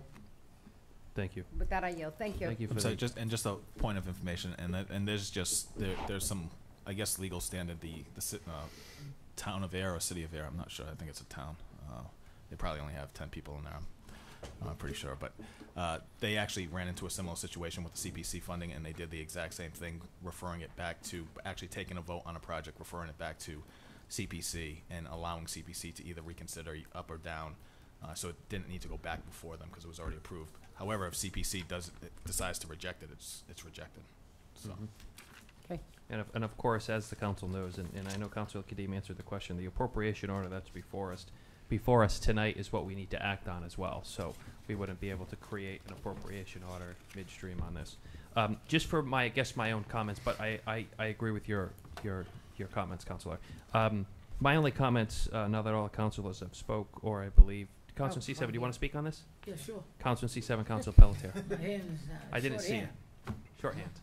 Councilor C7. In all fairness, we know the people involved in the Adam House, and we know that he's probably got the money to do what he has to do, but he can apply for any grants or CPA money or whatever. But it seems to me he's being penalized, first of all, because he started early, okay. But to say to them, well, you had money and you started ahead, and you're saying, well, if you don't have the money, we'll give it to you. Well, that's not fair. He I applied. didn't say that. I did not say that. Well, let me rephrase it. He started with his own money. Yeah. But you'd rather give the money to somebody that doesn't have the money to start the project. No? We're trying to give funds to help a project move forward, Yeah. and the reason people apply for a project mostly, I think, is because they don't have the money to do a project. Well, you got a lot of people that And go out. we've funded other projects just like his. Yeah. This is not the first one like this particular project, and the one is the Alan Macumber from the old Durfee Tech building. Mm-hmm. Not the Durfee Tech. Old BCC. Yes. Yep, Yeah. the old So Durfee. we actually funded that one. It's the same similar. It's a housing project. Yeah. I mean, it's a similar project. We funded that. Well, I just feel the guy started early. Whether or not he's got the money to do it, he started early. You guys were going to approve it, and because of what happened, he didn't approve it. And I just think it's not right. He has the right to ask for It the also money sets precedence well. by saying yes to it. It also sets precedence, and it makes us moving down the years that we have to allow all projects to start early if they feel like it. Well, you said you're gonna put it now that you can't start early. You didn't have that before.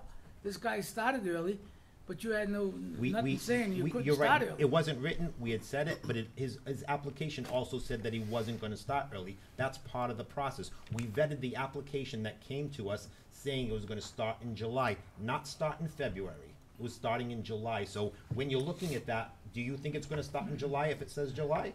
Well, it says it's Do July. you think it's going to start in February? Yeah, I understand do? that. I understand that, but again, Explain that to me, like how that process works. When it says you're starting at a specific time Yeah. and you start earlier, are we just supposed to like let that go? I just think it's just not fair. I mean, It's if you, unfair on if our he- side. It's unfair on, I agree with you on that, I'll say that, but it's unfair on our side to put a timeline saying you're starting at a certain time and you start earlier. That's unfair too. All right, all in all, I think we're on the right track, and I really think that they should have got the money. The reasons are whatever you stated, and that's it, and I think if we can change it, I'd rather change it and say, here you are, you've done a good job, you started early. Next time, right, people don't do it anymore, don't start early. So now people know. They didn't know before, he started, but you ask him, he says we're gonna start in July, right? Yes, Actually, the project was almost done in July, correct. so. So But do you think that's good or bad that an applicant puts in a wrong timeline? What do you think? It's just saying that the guy went out of his way to make sure the project is gonna work, and he asked for funding off you guys, and because he started early, the hell with it. And that's the way I feel. I think he should be like everybody else. All right, so he started early, but I really think he should get the money that he should have got. And you should make sure that it's in writing, they know it, and everything else. You probably verbally told them. Had we known it started in February, which we didn't know, and looking through the application with all the questions, we would have, I think it would have been denied because had it already started, saying that the timeline was gonna happen in July, I don't think it would have passed, but that's only my opinion. All right, let me ask you one question. Can you correct this? Do you want to correct it? Or you want to just leave it the way it is? I'm not gonna tell the council to do whatever they like, the council can do what they want. Mr. Kadim is gonna make a motion, this board is gonna vote on that, and it will come back to us, and we will vote, I don't know. I'm one All right, well- person, I'm one person, I'm one. Yeah, committee I member. understand. There's 7 votes, so I'm one Well, vote, I would so- like to see it go back, and then if you guys shoot it down again, well, so be it. Again, personally, I was one of the no votes because I don't think private projects should be funded. But the committee voted for it originally, Yeah. so that's all I'll say about that. All right, I just want to make sure everything is right, and if we can do it, we do it, and that's it. And I know the project's good, it's good for the city, and, you know, There we were want to many, hold back 115. there were many other good projects we Yeah. also denied. Yeah. Just saying. All right, thank you, I yield, young man. Thank you, Councilor in seat 1, Councilor Kadim. No, I just want to take the opportunity to thank Mr. Souza. I know this seems like every year when you come back before us, you think it would be smooth. There's always some type of issue, but Nothing's ever smooth. I just hope you don't take it personal. But I don't. I do want to extend my gratitude to you for volunteering your time, doing what you're doing. You're clearly passionate about the use of community preservation account monies and things like that. That's what we need. We may not always agree on the issues, but to have people like you on these boards to make sure that there is some type of oversight, and we have that cross opinions across the board to kind of question each other and make sure that we're looking at the projects that make the most sense for the city. So I know some of the lines of questionings get a little frustrating. I just don't want you to walk away here thinking it's a personal attack. So we appreciate it. We understand you're one of 7, and I think you do a phenomenal job coming over here and actually articulating your stance, and also at the same time making sure that you're articulating the stance of the committee. So kudos to you, and thank you for coming down. I yield. Thank you, Councilor. I just want to make one quick comment regarding this. I'm going to be taking specific exception on the community housing project that is coming before us, which is a private project. I personally don't feel that the specific outline in the scope presented to the council or presented to CPC is something that I'm going to be in favor of specifically. That is the 77 Freedom Street project for $31,000. I see $9,500 of that is architectural designs to include preparation for construction documents and providing construction administrative throughout the construction process. Respectfully, and I'm sure the board vetted this process, I understand that some of it could be CPC related or preservation-like related. It's just not a project that I'm specifically going to be supporting in any way, shape, or form based on the way it is presented. I just wanted to point that out for the record. Councilor I in seat just 8. want to ask Mr. Souza one question. The bioreserve land acquisition for 29.5 acres that will go to Utilities and Water Division to purchase land up there. Where is that land exactly? I mean, it's such a large area.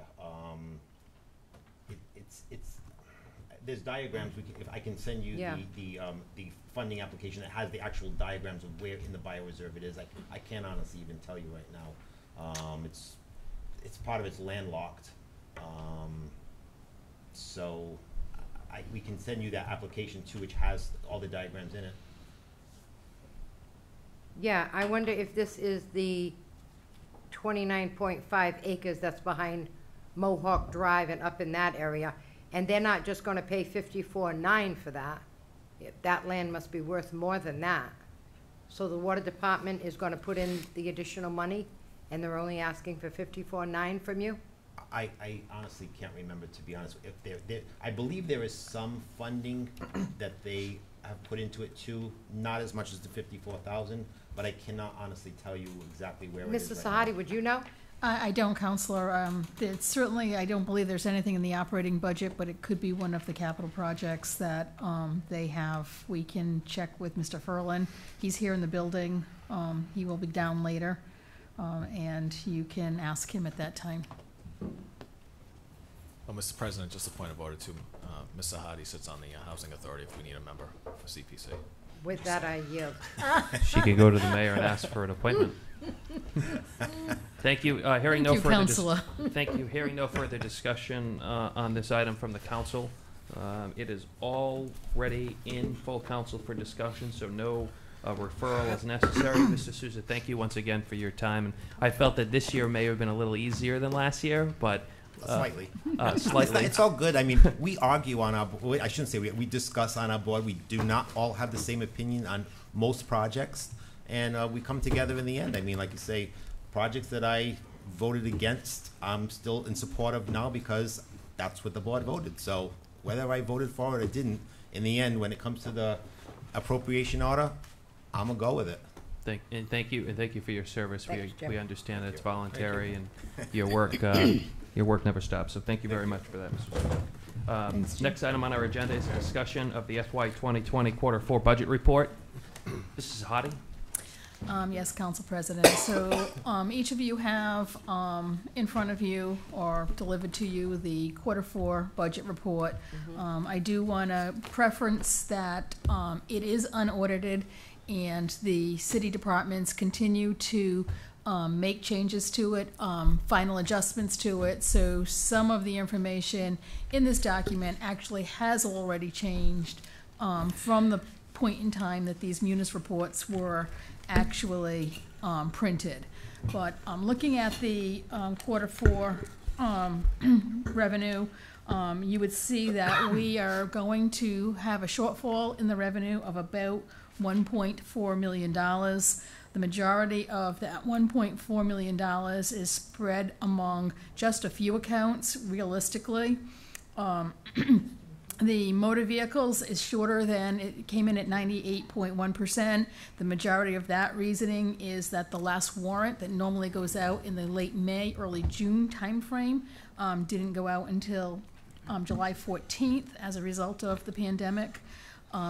Certainly, you know that although there's an increase in the marijuana excise as well as the impact fee, we were unable to collect due to the governor's order to close down the recreational facilities for the months of March, April, and May, I believe. They may have opened mid-May, and then we received the June receipts. In addition, small amounts that you're seeing in terms of shortfalls. The library was closed since March, so you're seeing only 60% of fines and receipts. Departmental traffic was down significantly. In the recurring category, a couple of things. We budgeted $400,000 from BFI. That project didn't occur in fiscal 20. We're currently still working with BFI to get the permitting and to be able to incur or receive those receipts in fiscal 21.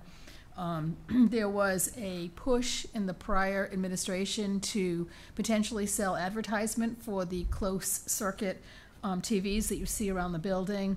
That didn't happen, so those receipts were significantly lower, and the Medicaid revenue from the school department was $487,000 less than what we had budgeted, and again, primarily because of the pandemic. Does anyone have any questions as it relates to the revenue aspect of the fiscal 2020 year? Revenue questions? I just have a question. Councilor in seat 8, Councilor Pereira. Ms. Sahadi, you just talked about the $400,000 for BFI. Is that for the land cover? Or It for is. something else? It is. So when do we anticipate that being finalized? Because they're permitted. They're already permitted. Exactly, So so. you just said they weren't permitted. I'm like, I thought they were permitted. Well, They're not, they're they are? working, yes, so Mr. Perry is, oh, he's here, so he can probably answer the details of that, but we are working with them to be able to bring soil in to a different area Right. of the landfill and potentially, over a 3-year period, earn some additional revenue from that soil. Because the last time we did that was when Sutter was in office, and we were gonna give them the land and cover, and I objected. And then talked to him and said, this is just crazy, we're gonna give all this acreage of land and get nothing, and then they covered, we made what, $1 million? Approximately, that's Approximately correct. $1 million back on that. So, 400,000 is, I thought we'd make maybe $1 million a year because it was a year, was it 2 years, a half?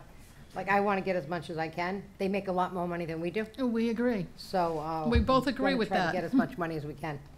All We right, but agree. I know, so you are working on that. We are working on Thank it. you, thank you. It's all the only question I had. Thank you. Thank you. Any further questions on revenue?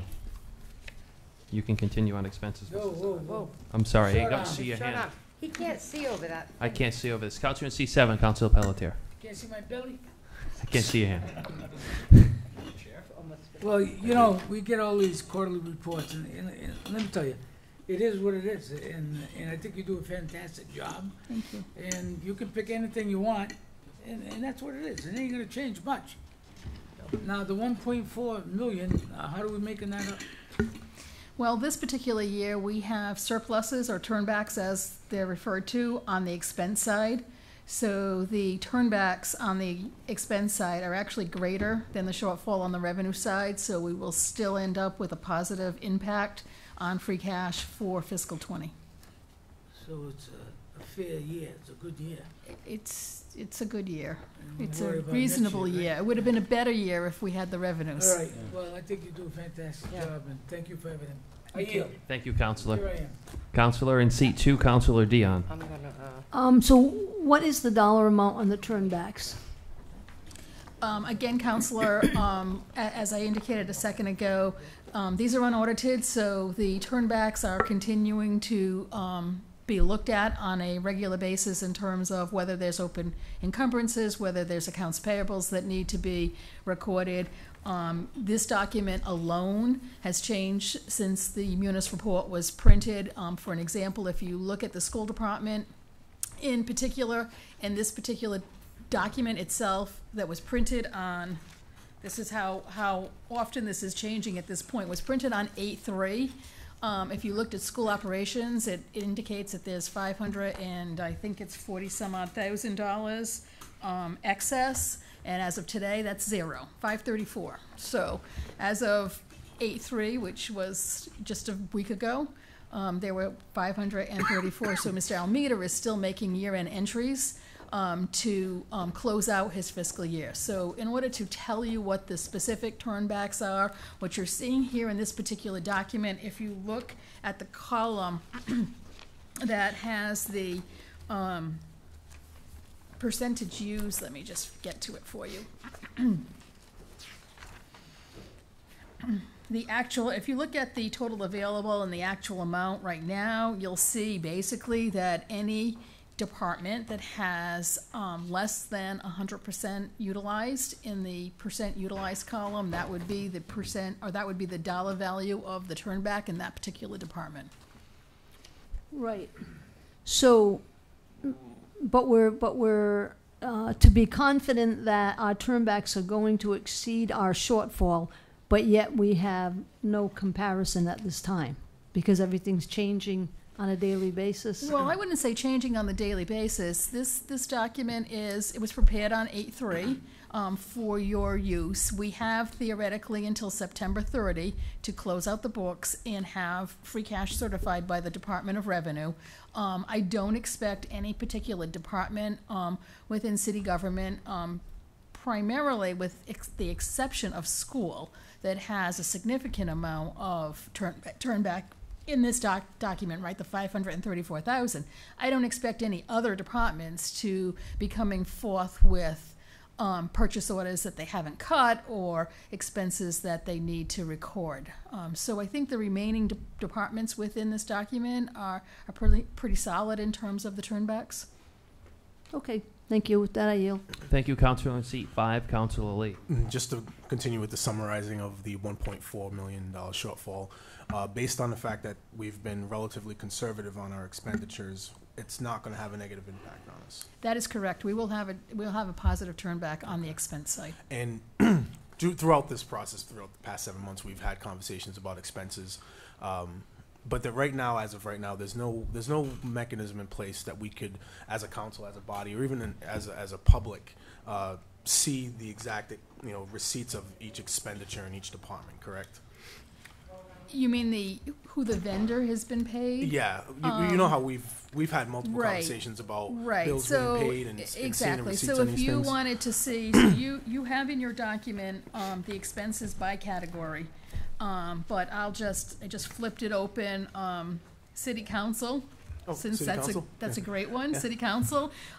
This past year, you spent $108,000, $671 in audit fees. Right. You would have to come to the audit department, city auditor, and ask them to drill down the details of that particular line item by vendor. And that's just for one example. That's for one this department, example. right? We looked at it after you had that conversation with me this past week with the city auditor. Yep. And it's well over 1,000 pages worth of documents, and that's excluding school. So if we drill down just the city expenditures, it's a significant report. And this is just my question. My line of question has always been based on the fact that we have multiple thousands and probably even more taxpayers in the city that never get a chance to see the details of how government expense occurs, or all the expenses that occur. So we had a subcommittee not too long ago. I don't think it's really active anymore. I don't even think it's in place anymore. That was supposed to sort of be like act as an oversight of department expenditures. Correct? Am I wrong on that? It was an audit Yeah. subcommittee. Yeah. Mr. Kadim, you were on that subcommittee. What was the name of it? Budget prep and audit. Thank you. Thank you, Okay. Council President. We abolished it. Yeah, and Or and you- I think maybe in the future what we could possibly have. Well, I mean, even this body as a finance committee could possibly do that. But I think if we really did want to break out those books or look at those kind of expenditures, it might be beneficial in the future so that taxpayers can see the extent of how money is expended per department. So with that, I yield. Thank you. Any further questions on revenue? Hearing none. Expenses? Questions on expenses? Councilor in seat 2, Councilor Dion. I'd like to address solid waste specifically. At our last meeting, we had a transfer for $480,000. I'm a little confused to date because it started off as a missed payment. It changed to it went off track in 2017. But from some documentation that you gave me, this to me shows that in 2017, there were actually 12 payments that were made. So no payment was missed in 2017. And that's actually the fiscal year 2017. And then in fiscal year 2018, 10 payments were made. Right, Counselor. So I had indicated it was 17. I believed it was 17 at the time. It was actually the 17-18 year. The May and the June payment for fiscal 18 was paid on July 23rd, 2018. So it was paid 23 days late in terms of the fiscal year. So it was charged to the next fiscal year's budget when the expenditure was paid to the vendor. So, Point of information, I'm sorry. Councilor in Just, seat 1. when you say that, was there an encumbrance made, or was it just there was No, no that was the encumbrance? problem. And we were between DCM directors. Mr. Perry was Yeah, being I paid just service out of wanted to- rank, but there was no I encumbrance, just so wanted there to just could have clarify. been. Yep. And there was actually a turnback that year. So to Councilor Lee's point, he asked, did that particular department have a turnback? Well, they did, and it actually exceeded what that payment would have been. so the May 2018 and the June 2018 payments that were made in July would count as one payment or two payments? Well, they're for 2 different months' bills, so I'll say 2 payments. Okay. And then we made 1, 2, 3, 4, 5, 6, 7, 8, 9, 10. So in reality, did we make 12 payments or 13 payments in fiscal year 2019? In 19, I believe there were 13 payments.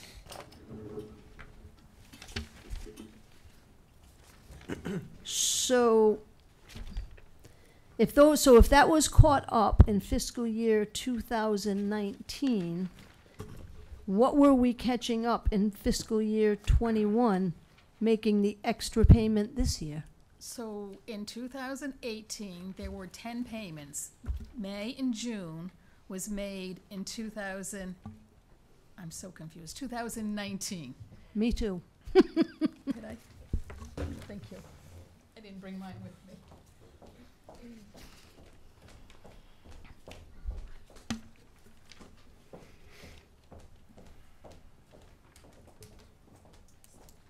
So in the 2018 year, 10 payments were made because payment 11 for the month of May and payment 12 was made in the next fiscal year.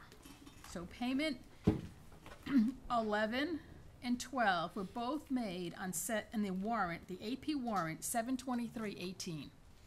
So those two invoices got made in fiscal 19. Okay, so to avoid confusion, because it's very easy to lose confusion here, the documentation that you provided, Mrs. Sahadi, you indicated that there was, let's start with 17, there was 12 payments made in 2017. That's correct. There were 10 payments paid in FY18. That's correct. And 13 payments in FY19. That's correct. And now 13 payments again in FY20. And that's because the June payment, the June invoice from Republic Services, again, was paid in July of 2019. So in that particular case, on 7/22, the June invoice, actually two invoices at that particular time, because in that year, we were actually being billed twice a month. The invoice for $74,951 and the invoice for $75,855 were both paid on July 22nd, 2019, even though they represented the June services. And again, as Councilor Kadim just pointed out, they were not encumbered. So this year, the gentleman, I believe his name is Chris from Republic, faxed over the invoice to Mr. Perry so that we could make sure that we were paying all of the invoices in the right year. And therein lies the transfer that we asked for, particularly because we had a number of departments this year with surpluses or turnbacks because business wasn't business as usual in government since March to April, or March to June. So we have a number of departments with turnbacks, so it was appropriate to pay the invoice since it was a June invoice in the first place and pay it during fiscal year 2020. I got to interrupt you for a moment. So while I acknowledge that, and I know we've had these discussions, Mrs. Sahadi, in the past regarding this specific item because councilors took exception to some of the representations that were made at our last meeting with respect that we didn't know where it came from. We don't know if it was 2017. I recall specifically somebody went on the radio and said, listen, we're not sure.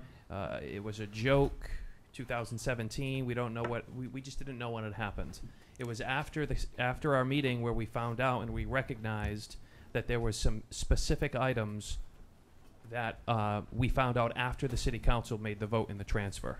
So there was different, just so we're clear, so we don't go out of line here and get frustrated when we don't need to be. It came down to the council, we didn't know where the payment was. It was after the meeting that we found out, after Councilor Dion requested the additional information to find out when the payment was and what kind of analysis was done. So the analysis most likely, and I'm sure going forward will make this a priority, should have probably been done before the transfer came down, instead of making representations that we don't know where it came from or what year it was, right? So. Well, can I just, because I did make that comment, Counselor, and I still stand by the fact that the question was how or why did it happen, and I can't answer that even today. I don't know whether Republic sent the invoice in late, and so it didn't get processed timely. I don't know whether it sat in the mailroom. I don't know whether it sat on Mr. Perry's desk I don't know And why I- it didn't get paid in the fiscal year. And I get that, but I just want you to know, you didn't go on the radio. The mayor said. I did not, In correct. 2007, this goes all the way back to possibly 2017. We didn't know, and there were representations that were made that we didn't know. We now found out, which is okay. We're aware of what happened. We still don't know what year is what because it's confusing the way it wasn't encumbered. But I just want to make it clear. I think going forward next time, and I think you acknowledge this, that before we make representations to the council on these specific items, that we do the analysis first and then send the transfer down, because it would have eliminated a lot of this confusion and a lot of some council frustration that we've had to deal with over the last couple of weeks. And I think you acknowledge that, right? Yeah, And if I can just add to that first, yes, because in our last conversation and in our last meeting, it was stated that in 2017 we went off track, only made 11 payments and stayed off track for a time, and then realized we were off track and now we were setting things straight.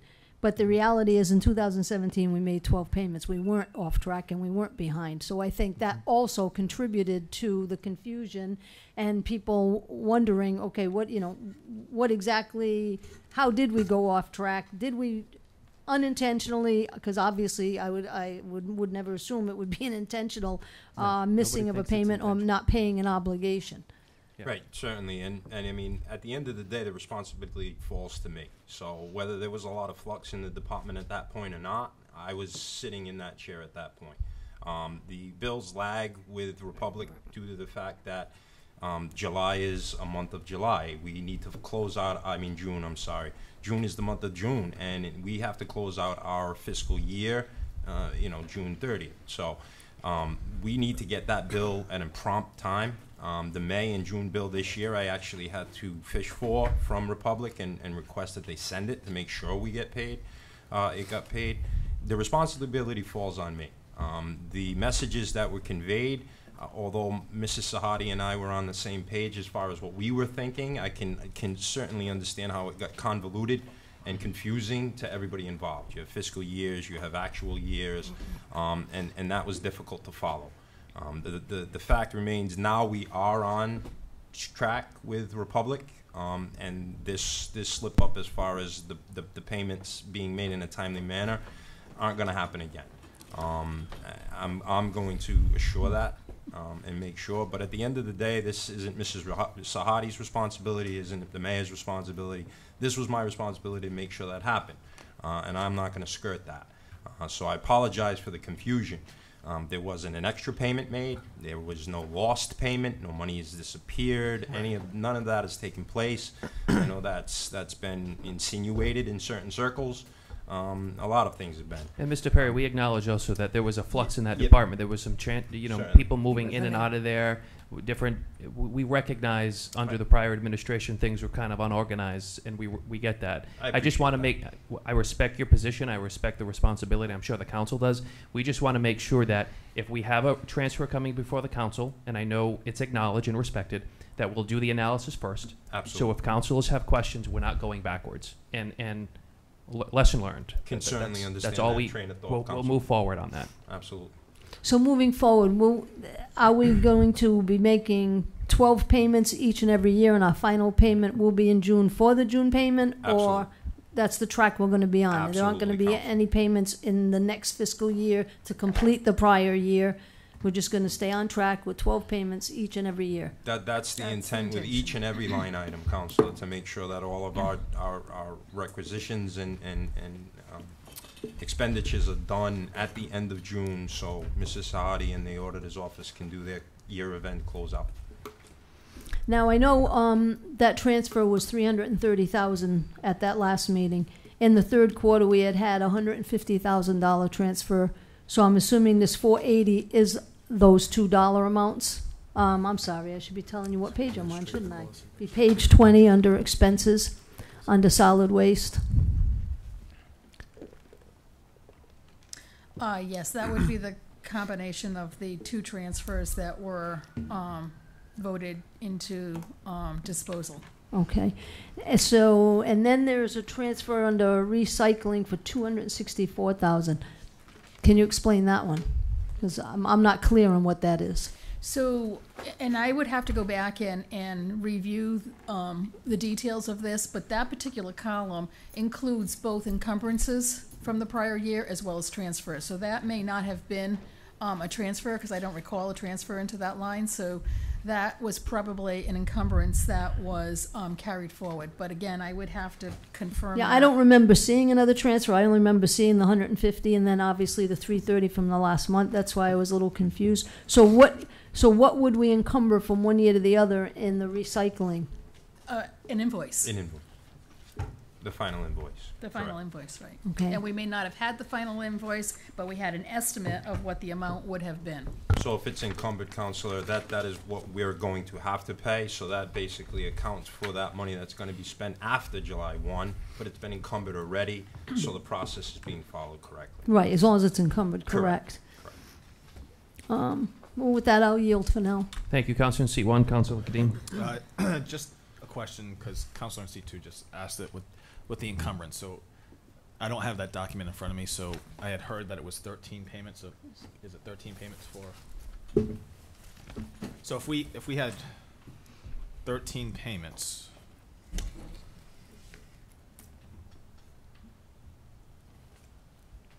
What fiscal year? 20. Okay. Right, so if we had 13 payments, but we had an encumbrance, so we didn't really, so the encumbrance is taking the money from the prior fiscal year, rolling it over. So all we really did was just pay the total invoices. We would have been short, right? Because you have 150,000 coming in from FY 19 to 20 to pay for an invoice. Are True. you following me? I am. So I so it think still we're doesn't- I confusing guess- disposal and recycling now, though, because I believe what was encumbered, and What's I'd the have to go recycling? back and look at the details, but I believe what was encumbered 19 into 20 was recycling invoices, not disposal I believe that's correct, invoices. Counselor. And what we're talking about here is disposal invoices specific to the Republic billing. But the document that we have, That is just disposal. that's, okay, so if I'm looking at FY 20, you've got the first payment, right? So if you take the first line item, 74,951 and the First two, 75,855, that comes to the 150,806.40.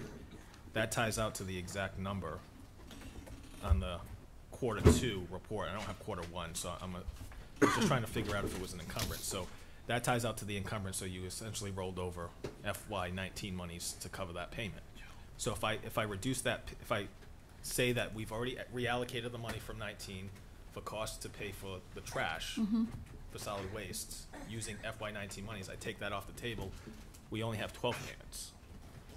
That would be correct. If you were looking at that account in a vacuum. But when we're looking at the transfers and we're working with the city auditor, I believe the other issue is the recycling.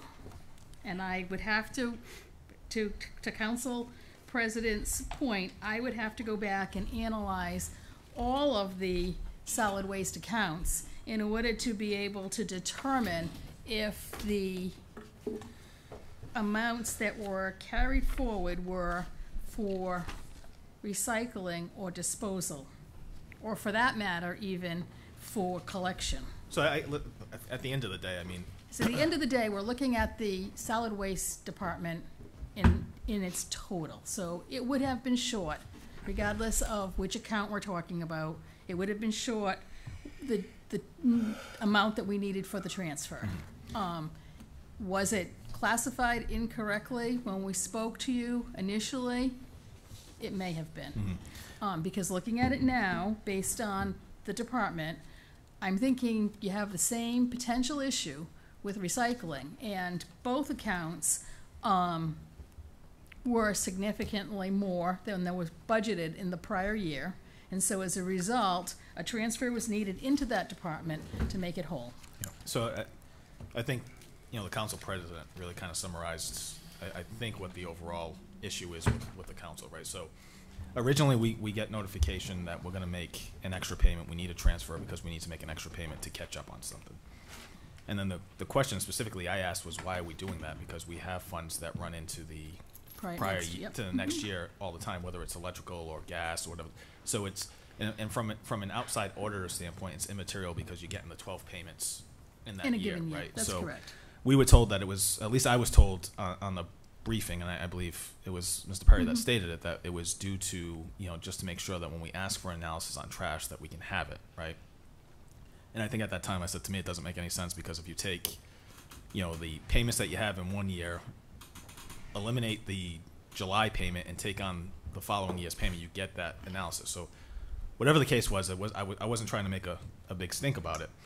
But then it comes back to that we're trying to catch up, and I think when you look at this, it just doesn't make sense, because if we, and I'm just looking at solid waste, and that's all I thought we were talking about was the solid waste piece. The first payment is paid for through an encumbrance, so for prior year invoices. Then you've got 11 payments and that are covering. So we come back to the council to cover. If we had not had that encumbrance, we would have been short. And if it's just the fact that we didn't catch the bills, that's one thing. Or the tonnage was up. I think that's the conversation that needs to be had with us. That I think that's the sticking point. Is when we come down to the council, we just need to know what the real reason is. I don't know that anybody has a real particular distaste for making a transfer because tonnage is up, right? Or at the end of the day, it's the bills are coming in higher than we anticipated, whatever the case may be. I think those are the conversations that need to be had. When we go back and forth on all this, it logically doesn't make any sense. And I don't know that it's worth, especially when we're going into a fiscal year, 21 and 22, where financially we're going to have some difficulties, that we really want to catch up on payments to make sure that we capture them all in the fiscal year, when it really doesn't serve us any purpose other than the fact that you're getting all the fiscal year bills in one year. But I mean, you've got other categories where you constantly see that taking place anyway. So that's just my take. Again, it still doesn't make any sense when I'm looking at it, unless you're telling me it's the recycling, which I don't have the analysis on the recycling. But and Counselor, I certainly agree with you, and I don't either. I'm just looking at the Munis report that was run on 8/3, and we had transfers and adjustments for recycling of 264. We had the transfers and encumbrances for disposal of 480, and then some small amount in the bag account. So at this particular point, in order for me to really go back and analyze all of the expenses within solid waste to better be able to answer the question, I would have to do that. So I just think in the future, just from my standpoint, both of you know where I come from anyway, so I don't have an issue telling you if I disagree with something or not in the meetings. My only concern is that when we have these transfer conversations and briefings, we're told something and we haven't necessarily gotten the full analysis on it, or we're not sure. So my only recommendation is, before we get presented with something, just make sure that we've got the full analysis, so that nobody's coming back saying, well, we were told this, it's something different, we thought we had it, so Mr. Perry and I certainly apologize. When we first looked at the account, it certainly appeared that it was disposal. I didn't really go into the details of all of the other accounts to determine that it may have been recycling as opposed to, or some combination thereof. But at the end of the day, we were trying to, and we knew those Republic bills had not been received, and so we were trying to bring those into the right accounting period. And you are correct, gas and electric often cover multiple years, but in this particular case, because recycling and disposal has been such a hot topic, and the cost of both have increased so significantly, and there has been, the will of this council to really know what we are spending on those areas, we thought it was important to analyze them. And so, my apologies for not analyzing recycling at the same time. It's also an $800,000 budgeted item. And this past year we spent $1 million, so it's also an area that needs or has our concern as it relates to the cost of just removing both recycling and solid waste. So my issue is, the only issue I take with the statement that you made is the analysis piece, right? Because it is a hot button topic. I still don't understand that we needed to make 13 payments to get a true analysis of where we are, right? So just for instance, any one of these counselors say, hey, give me an analysis on what the trash cost was last year.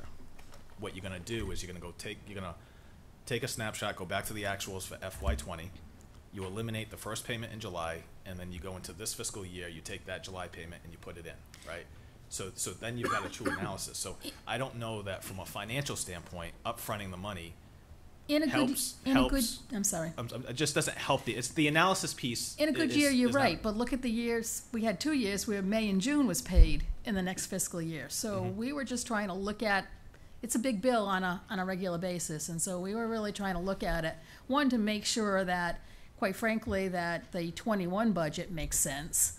And, you know, when were these bills paid? Because as Mr. Perry indicated, we don't often get the bills even as timely as we'd like them. And so we paid May and June in July in 1 year. So listen, I don't disagree. We shouldn't have to be chasing Allied Waste to, Republic Service, whatever they're called now, to give us invoices. But we often have to do that. You know, we do that with other vendors.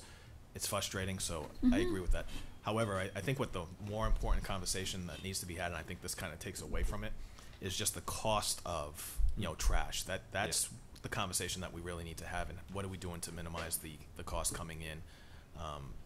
That really is what we should be talking about. But I think when we have, you know, and I say misrepresentations, I don't know that's probably the best way to describe it, but when we have these misrepresentations, I think we get distracted and we get focused on these items versus talking about what the real issues are. So, you know, just in the future, from my standpoint, I mean, if we could just do a little bit better job.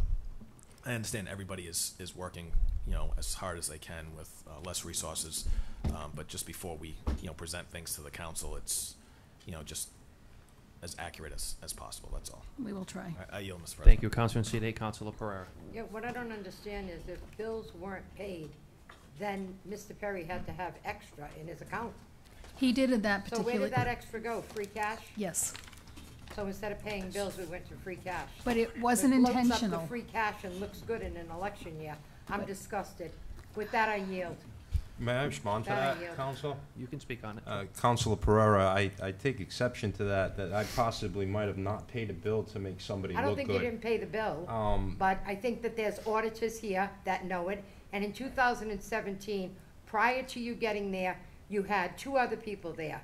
So it wasn't even with you, Mr. Perry. I know you're sitting there and you're taking the blame, and I can appreciate that for anything.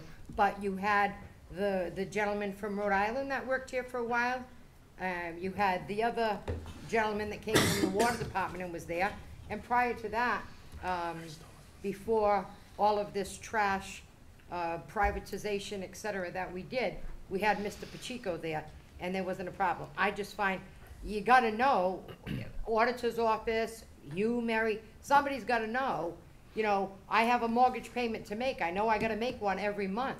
So if you know you didn't have that payment, how would you have this extra money, Mr. Perry? So I mean, regardless, and I'm not defending any administration or not, what I'm going to say is just from the heart as far as I understand the flux in the department. There were other people. Correct. At that point, though, when these mistakes and these errors were made, I was in that seat. And Mrs. Sahadi and councilors, yourself as a group, expect us as directors to be able to make sure that the information that we're conveying to them is accurate. Sure, there is an auditing process, and it could have been caught. But at the end of the day, the responsibility lies with me to make sure those payments are made. I think that the responsibility lies with a number of people. So. You being one, Mr. Perry, Mrs. Certainly. Sahadi being one, the auditor being another one, and we do have audits that come in every year that are done. That should have been picked up somewhere. And I think that's what frustrates the people of the city when things like this happen, and all of a sudden it's like, oh, we really don't know how this happened, we paid this, they sent the bill late, and it's excuses. People in Fall River, they're tired of excuses. It's like, you know, people need to coordinate and maybe just do a better job. And I agree with what Councilor Kadim said. I know that we don't have enough individuals working in certain departments as we should. I'll be the first to admit that. I look at the planning department. You know, you look at New Bedford and they're building things, they're moving, things are getting done. Well, they've got 6 or 7 people in their planning department. You have Mr. Kenny and Brittany. What do you expect? And, you know, we need a city engineer. Are we gonna get one? Well, are we gonna be able to pay somebody? Because our last engineer, like him, not like him, whatever, he left to get $20,000 a year more. If you want, you know, to get people to come to Fall River and to really work hard, you gotta pay people too. I get that, and it's hard for the general public to understand that these things cost money. People that have expertise in certain departments cost money. I get that. And it's hard to explain that to people. And then they become frustrated when they hear something like this. I mean, if I know that I have extra money in my checking account, and I know what my bills are, I have to say to myself, how the hell do I have $500 extra in my checking account? Something's not right. Something's not right. But then I'm just gonna put that into my savings account and say, well, forget about it, but my savings account will look good? Can't do that either, because you gotta pay your bills first. I'm sorry, I just, you know, I did put in a resolution today about doing something with Suzanne Bump on trash and healthcare. Two of the biggest pockets that we hit in the budget, two of the biggest areas that there's problems. And we've gotta do something else. Doing the same thing over and over again has not gotten us ahead. It's been administration after administration after administration. Some a little worse than others. I mean, the last one was a real corker, but, you know, but you have to do these things, and the public has to see that we have to do things. Trash is a phenomenal amount of money, and I've got to say that as a director, I can call Mr. Perry anytime there's a problem. He's always there to help, so I respect him, and I think he's a really hard worker. But I'm just telling you what we as councilors here after from the public, and that, you know, we're supposed to be here advocating for them, and then they call and they're like, I can't believe, what's this? What, you know, it's hard, and you probably need more help too. You know, and we probably need a city administrator too. And we do need somebody on the PCP from the Housing Authority. Maybe you could put on another hat. So Maybe I there's could. lots that we need, and we're just Thank stretching you. people out as much as we can stretch them. And it's just not fair. I mean, even the ladies in the council office, getting all this paperwork ready for all of us. I thought computers were gonna save trees. I guess not. I mean, everybody's working hard. I get that. I do get it. But we have to start doing things a little different. And there needs to be, you know, a sense of accountability all over the place, and people working together, connecting together. It's not just John, it's not just Mr. Perry, it's not just Mrs. Sahadi, it's not just the city auditor. It's everybody collaborating and working together to get through this. With that, I yield. Thank you. Counselor in seat 5, Counselor Lee. So mistakes are not an uncommon thing in government, right? We see it all the time. We see it in the private sector, and we see it in government all the time. So what's rare, though, is that people come up and they step up and they take responsibility for it.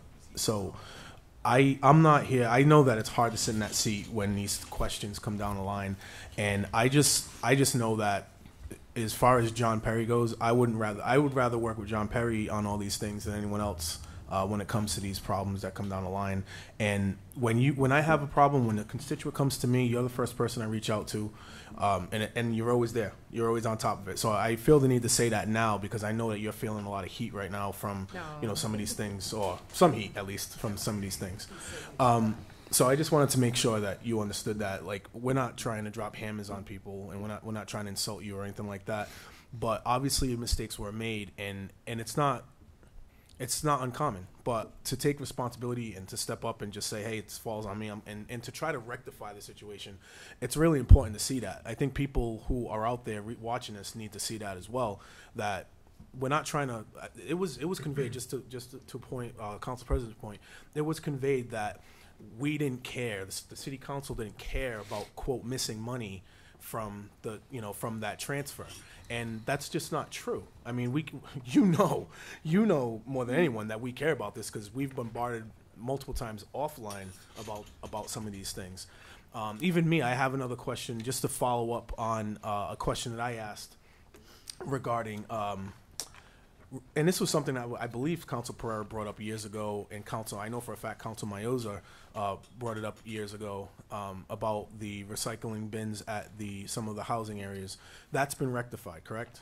They are still there, but I'm working with Mr. McCoy over in the Housing Authority to come up with a plan as to whether they are gonna pay a fee to us to Sure. continue to collect it, or if we're gonna take those out of there and they are going to, take care of it themselves. Now, is there a specific number of barrels? I think it's 54 or 57, Counselor. I So there were believe. fif- so there- that. somewhere don't around quote me on that. 54, It's 50, in so- that area, anywhere from 55 to 60. Let's And this was since probably around 2016-ish?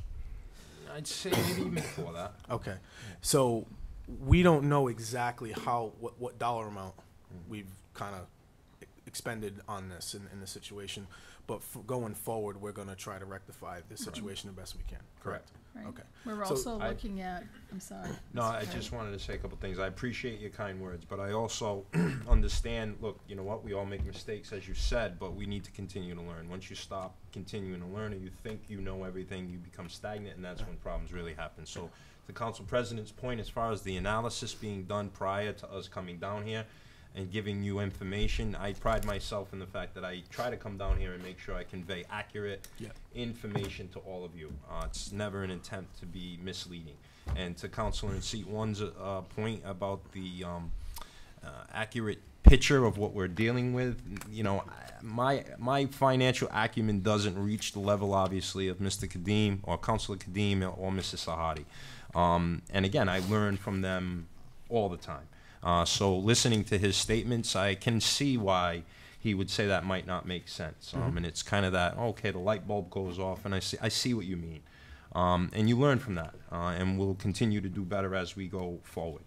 But I appreciate what you said, and I thank And you. we still have to chip away. I mean, we have an upcoming subcommittee meeting where we're going to try to talk that subject that Council Seat One talked about what can we do, what are our options out there to try to reduce or at least mitigate some of the costs that are coming down the line without such a burden on the taxpayer at the same time, which is a very difficult task to do. But I think things like this, things like these conversations do help, because now we were able to recoup some funds for, I mean, even if you feel, or even if it's felt that it's not a lot of money, it's still some that's come down the line from something that was overlooked for quite some time. And this was that was way before you were there. When we put the bins there? Yeah. I was with the department, but Yeah. under the tutelage of Mr. Pacheco. Right. So I mean, I think that's something that, you know, we can, if maybe we can keep on unturning some of these stones, we can find some more ways to take the burden off the taxpayer in that way. And we do with take that, as Yep. Councilor Pereira yield. said, we do take everything that each of you say seriously, and we go back and try to work on making changes within what we have. Councilor Dion's commented about picking up trash for the businesses, and Yes. we've looked at what that cost is, what that tonnage is. About 400,000 or so. Or? That would include the 6 families in Greater, so we have been working on those analysis, and then Every dollar we counts, may be right? down with a change in that as well. But those are the kind of things, we welcome all of your ideas. Yeah. We're only 2 people here when we're talking about trash. And we're only as know- good as the community. I mean, when we had that discussion from the blue bins at the housing place, I got pictures, you know, sent to me, and then I sent them immediately to you. Yep. And you know, social media people on social media were getting involved in the conversation. It's as a community, you know, it's not just us, and it's not just us at this table. It's also the people out there that are seeing these things and reporting it back to us, and we can then figure out a way to try to make things better. So Sure. you know, it's a community-based type thing too as well. So. Agreed. Thank you, Counselor. You yield? I yield. Thank you. Thank you. Counselor in seat 7, Counselor Pelletier. Thank you. Do they bill you the first of the month for the month, or the last of the month for that particular month? It's at the end of the month that we get billed for the particular month, Counselor. Some months we'll get 2 bills. Not quite sure why they do that, but sometimes it'll be broken up into 2 bills, and we'll get one around the 15th or the 18th of the month, and then we'll get one at the end. But it's basically, you get your bill at the end of the month for the tonnages that have been received at the transfer station. So you could have got the bill June 30th? Correct. I Coulda mean, happened. that's pretty short notice, to be honest with you. Understood, but And as, you want to close out the books, Mhm. and you're just getting it the 30th. Mhm. So I could see the oversight, I guess. And is a payment missing? Well, if there's a payment missing, you would know, we know, Mary knows, everybody knows that we gotta pay it, in which you did pay it. But the part, that was it 270? The two invoices, yeah, Well, 236, I Well, think. what was the payment made? July 23rd, and so But- that's the other issue. DOR allows us to have a warrants payable. The last Yeah. warrant that gets allowed is July 15th. So it could have potentially been paid on the July 15th warrant, but it was not. So therein So lies. it got went back charged to the free cash, following right? year. correct. So That's it goes correct. back to free cash, now we find out that we missed the payment. So to me, I mean, there's no hanky-panky, it went to free cash, we paid it. To me, I mean, we can look at it all day long, I don't think anybody done anything wrong, or, you know, the money went in the wrong pocket, as far as I'm concerned, so, you know, we talked about this for an hour, and, you know, I mean, we talked about it for 2 more hours. But the fact is that it's paid, the fact is that the money went into free cash, and until she looks into it a little more, I think things are all right. So I have no problem with that whatsoever. Appreciate So, that, Counsel. we'll take it from that. I yield, thank you. Thank you, Councilor. On seat 2, Councilor Dion. Yeah, I was gonna wait until, I don't know if this is the appropriate time or not. I was gonna wait until the resolutions about the trash, et cetera, were discussed later on this evening. But with Counselor in seat 5 commenting on the blue recycle bins in the housing developments, I guess where we're discussing expenses and we're discussing the trash, I would just like to comment that and I've said it all along, that I believe there are savings to be had. There are revenues to be made, and I think that our whole trash program, I think it needs to be thoroughly examined, honestly looked at, and hopefully we can get on a good track and make everything better for everyone involved. Well, so with that, I'm only going to touch on a couple of things. In city ordinance, the city-supplied wheeled trash receptor, blue and pink carts are solely used for recycling and green carts for household trash. Any dwelling, house, building, or other structure designed or used either wholly or in part for private residential purposes, whether inhabited or temporarily or continuously uninhabited or vacant, and shall include any yard, grounds, walk, etc. Specifically, obviously, residential. So now we went to this easy disposal contract. And acceptable waste means all household, including occasional non-hazardous and mixed commercial and non-hazardous municipal waste of the type currently generated or present within the corporate boundaries of the city of Fall River. Again, it references residential. And over here it says residential collection and haul. The curbside collection of acceptable waste generated by the households, including limited business customers set forth in Exhibit H. In the easy disposal contract, there were 70 businesses that were designated to be picked up as Exhibit H, which actually excluded other businesses. Some businesses who had opted in when there used to be a $120 household fee, I believe, that they paid so that their trash could be picked up. But I think the problem is we just have so many moving parts. We have an ordinance that says it's residential. We have a contract that says it's residential. But yet we're doing an all-encompassing trash collection. I think that's something that needs to be addressed, and I'm not saying that people should be excluded. Maybe we can find an equitable way that's equitable for the city, the businesses, and the residents to bring everything together and make things function better. As far as the blue carts in the housing development, I know that there's 17 carts at Doolin. There are 6 at Oak Village. I don't know how many are at the other location, but this subject came up a month ago. And a month ago, I don't know if the question was misunderstood or or what we were told that the carts already had been removed, which obviously we know they haven't. And I just think that in a month we should have gotten a little further. And how long do you think it will take to make it definitive? You know, what, because it seems, from what I understand, it technically could be as easy as just a phone call. You know, the city, we're not supposed to be picking up the recycling. You're supposed to be taking care of your own recyclables. It's on the backs of the taxpayers, and we need to resolve this. Okay, I mean, that can actually be resolved quite easily, I would say. You know, a month, if to you a month is too long for that particular item to be have been handled, I'll make sure that I put the press on to get it taken care of ASAP. There are a number of other things that do play a part, and I would, as Councilor in seat 5 said, every penny counts, and I understand that. Taxpayers are stressed, and I understand that. But I think in the grand scheme of things, with our trash issues, disposal issues, financial issues when it comes to that, I think those 62 or 60 or 55 carts that are at the Housing Authority are probably the most minimal of the issues we have. I think what you just touched on as far as business collection is probably a much bigger issue. As Mrs. Sahadi had mentioned, we began the analysis to see what our possible savings could be if that was eliminated.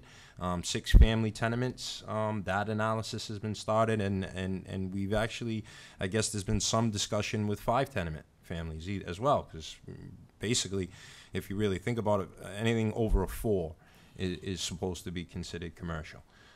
This is the way it's always been. So I would just hesitate that we get caught up on that one item, although I don't want to classify it as a smaller item, because I understand some residents will look at that and say every penny counts, and if it's there, it's there. So I can work a little harder on getting those out of there, and I don't think Mr. McCoy and the folks at the Housing Authority will have an issue making a decision within the next few days. I think we can come to that decision. They can also pay us for it, too. That is correct. That is part of the option. That's right. Now, that conversation had been started, and I have not revisited that with them in, I'd say, a couple of weeks. So I guess I will pick that up. I can sense your disappointment in the fact that they're not out of there yet and it hasn't been resolved, and I can appreciate that, Council. Yeah, I think I'm less concerned with the fact that it's been a month and more concerned with, can we set a timeline? Can we, you know, and I get it. I get that. I could pull the rug out from under them tomorrow if you'd like, Counselor. but I mean, I don't want to say 3 days and then they say, hey, I need 10 to get a private vendor in here, and then I've lied to you.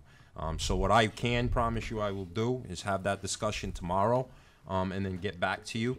And I will let you know what we've worked out and what that time frame is. Again, I don't want to misspeak again down here. I misspoke about the payment and what actually happened and why it had happened. And then I misspoke about the bins at the Housing Authority, honestly thinking that they had already been removed once we privatized. Oversight on my part. Don't take blame too much. Listen, I take blame for what I need to take blame for, Council. I appreciate that. I mean, I'm good. I'm good with agreeing that by our next meeting that we could absolutely, have that final discussion. That's fine. I don't see why that 2-week window can't be made to happen. Absolutely. Yeah, that's and in my discussion with them, they see no problem with us having an issue, and if they have to pay for it or they have to get their own private vendor, whatever's going to work best. They're on board. They're willing to work with us on that and take it from there. And I will say the majority of them, as you said, there's 17 at Doolin and there's 6 at Oak Village. The majority of them, the lion's share of those carts for housing are at the townhouses that are in the 4th Street area. And not all of those bins are put out each week. There's only a handful of those that are actually put out. The rest stay in the yard and never move because there's not a lot of recycling in that complex itself. So, I'd say there's 60 some odd carts out there, but the 17, the 6, that's 23, I'd say maybe 30 of them are what's actually being put curbside each week. So that's something important to understand as well. So there's probably half of those carts that actually don't get put out each week. And I don't want you to think that I don't understand that it's definitely of the entire picture. I realize it's not the largest portion of it. Yeah. It's just that, If there's 20 things that are awry, well, it's still 20 things. Counselor, if there's If one- it's 5, it's 5. It's just, it's a starting point, I guess. Listen, if there's one thing I've realized about you in short order, that you're gonna fine-tooth comb it, and you're gonna find those little expenditures. I can remember a couple that you called out on the council, and you know what? You're doing your due diligence, and that's what you're here for. So I can appreciate that. I don't take anything that's said here personally. And No, if I and you do, shouldn't, because and you if- do a great job. And if I do, I'll make sure you guys know. Yeah. Trust me. I'll say it in a respectful way, but you'll know that I take it as an offense. But I don't take this as an offense. But I will say, and we can't get down this road too far because I know it's in full council, but at the end of the day, Councilor, there are some significant issues that have taken place over the last couple of years that have put us in a very precarious position as far as not having the revenue we needed to cover the cost of the bags. I mean, to cover the cost of disposal, rather. And I think we're all well aware of what those things are. And Councilor in seat 5, is very apt and very, cognizant of we can't keep digging into the taxpayer's pocket. But I say, where do we get it from? So I'm interested and excited to hear what your thoughts are on where these revenue streams are and some of your ideas. And, let's put the thoughts together and see if we can come up with interesting ways to create and generate revenue. If it's not bags, if it's not a fee, then how do we do it? So I'm all for that conversation. Yep, and I agree, and I will never, and I've said it before, and I won't turn my head to any ideas on creating revenue. Certainly. Because it's one of 4 or 5 ways to help a budget, to make a budget better. Obviously, raising taxes, raising fees are 2 ways, but those are the easy ways. Certainly. And we need to, I think, especially now, and with 22 going to be a much more difficult year, we need to start trying to be a little more self-reliant. And I know that you'll work hard, and I know that your goal is to make everything better. I appreciate and that. you work for the city of Fall River. With Thank that, you, I yield. Thank you. Thank you. Councilor in seat 8, Councilor Pereira.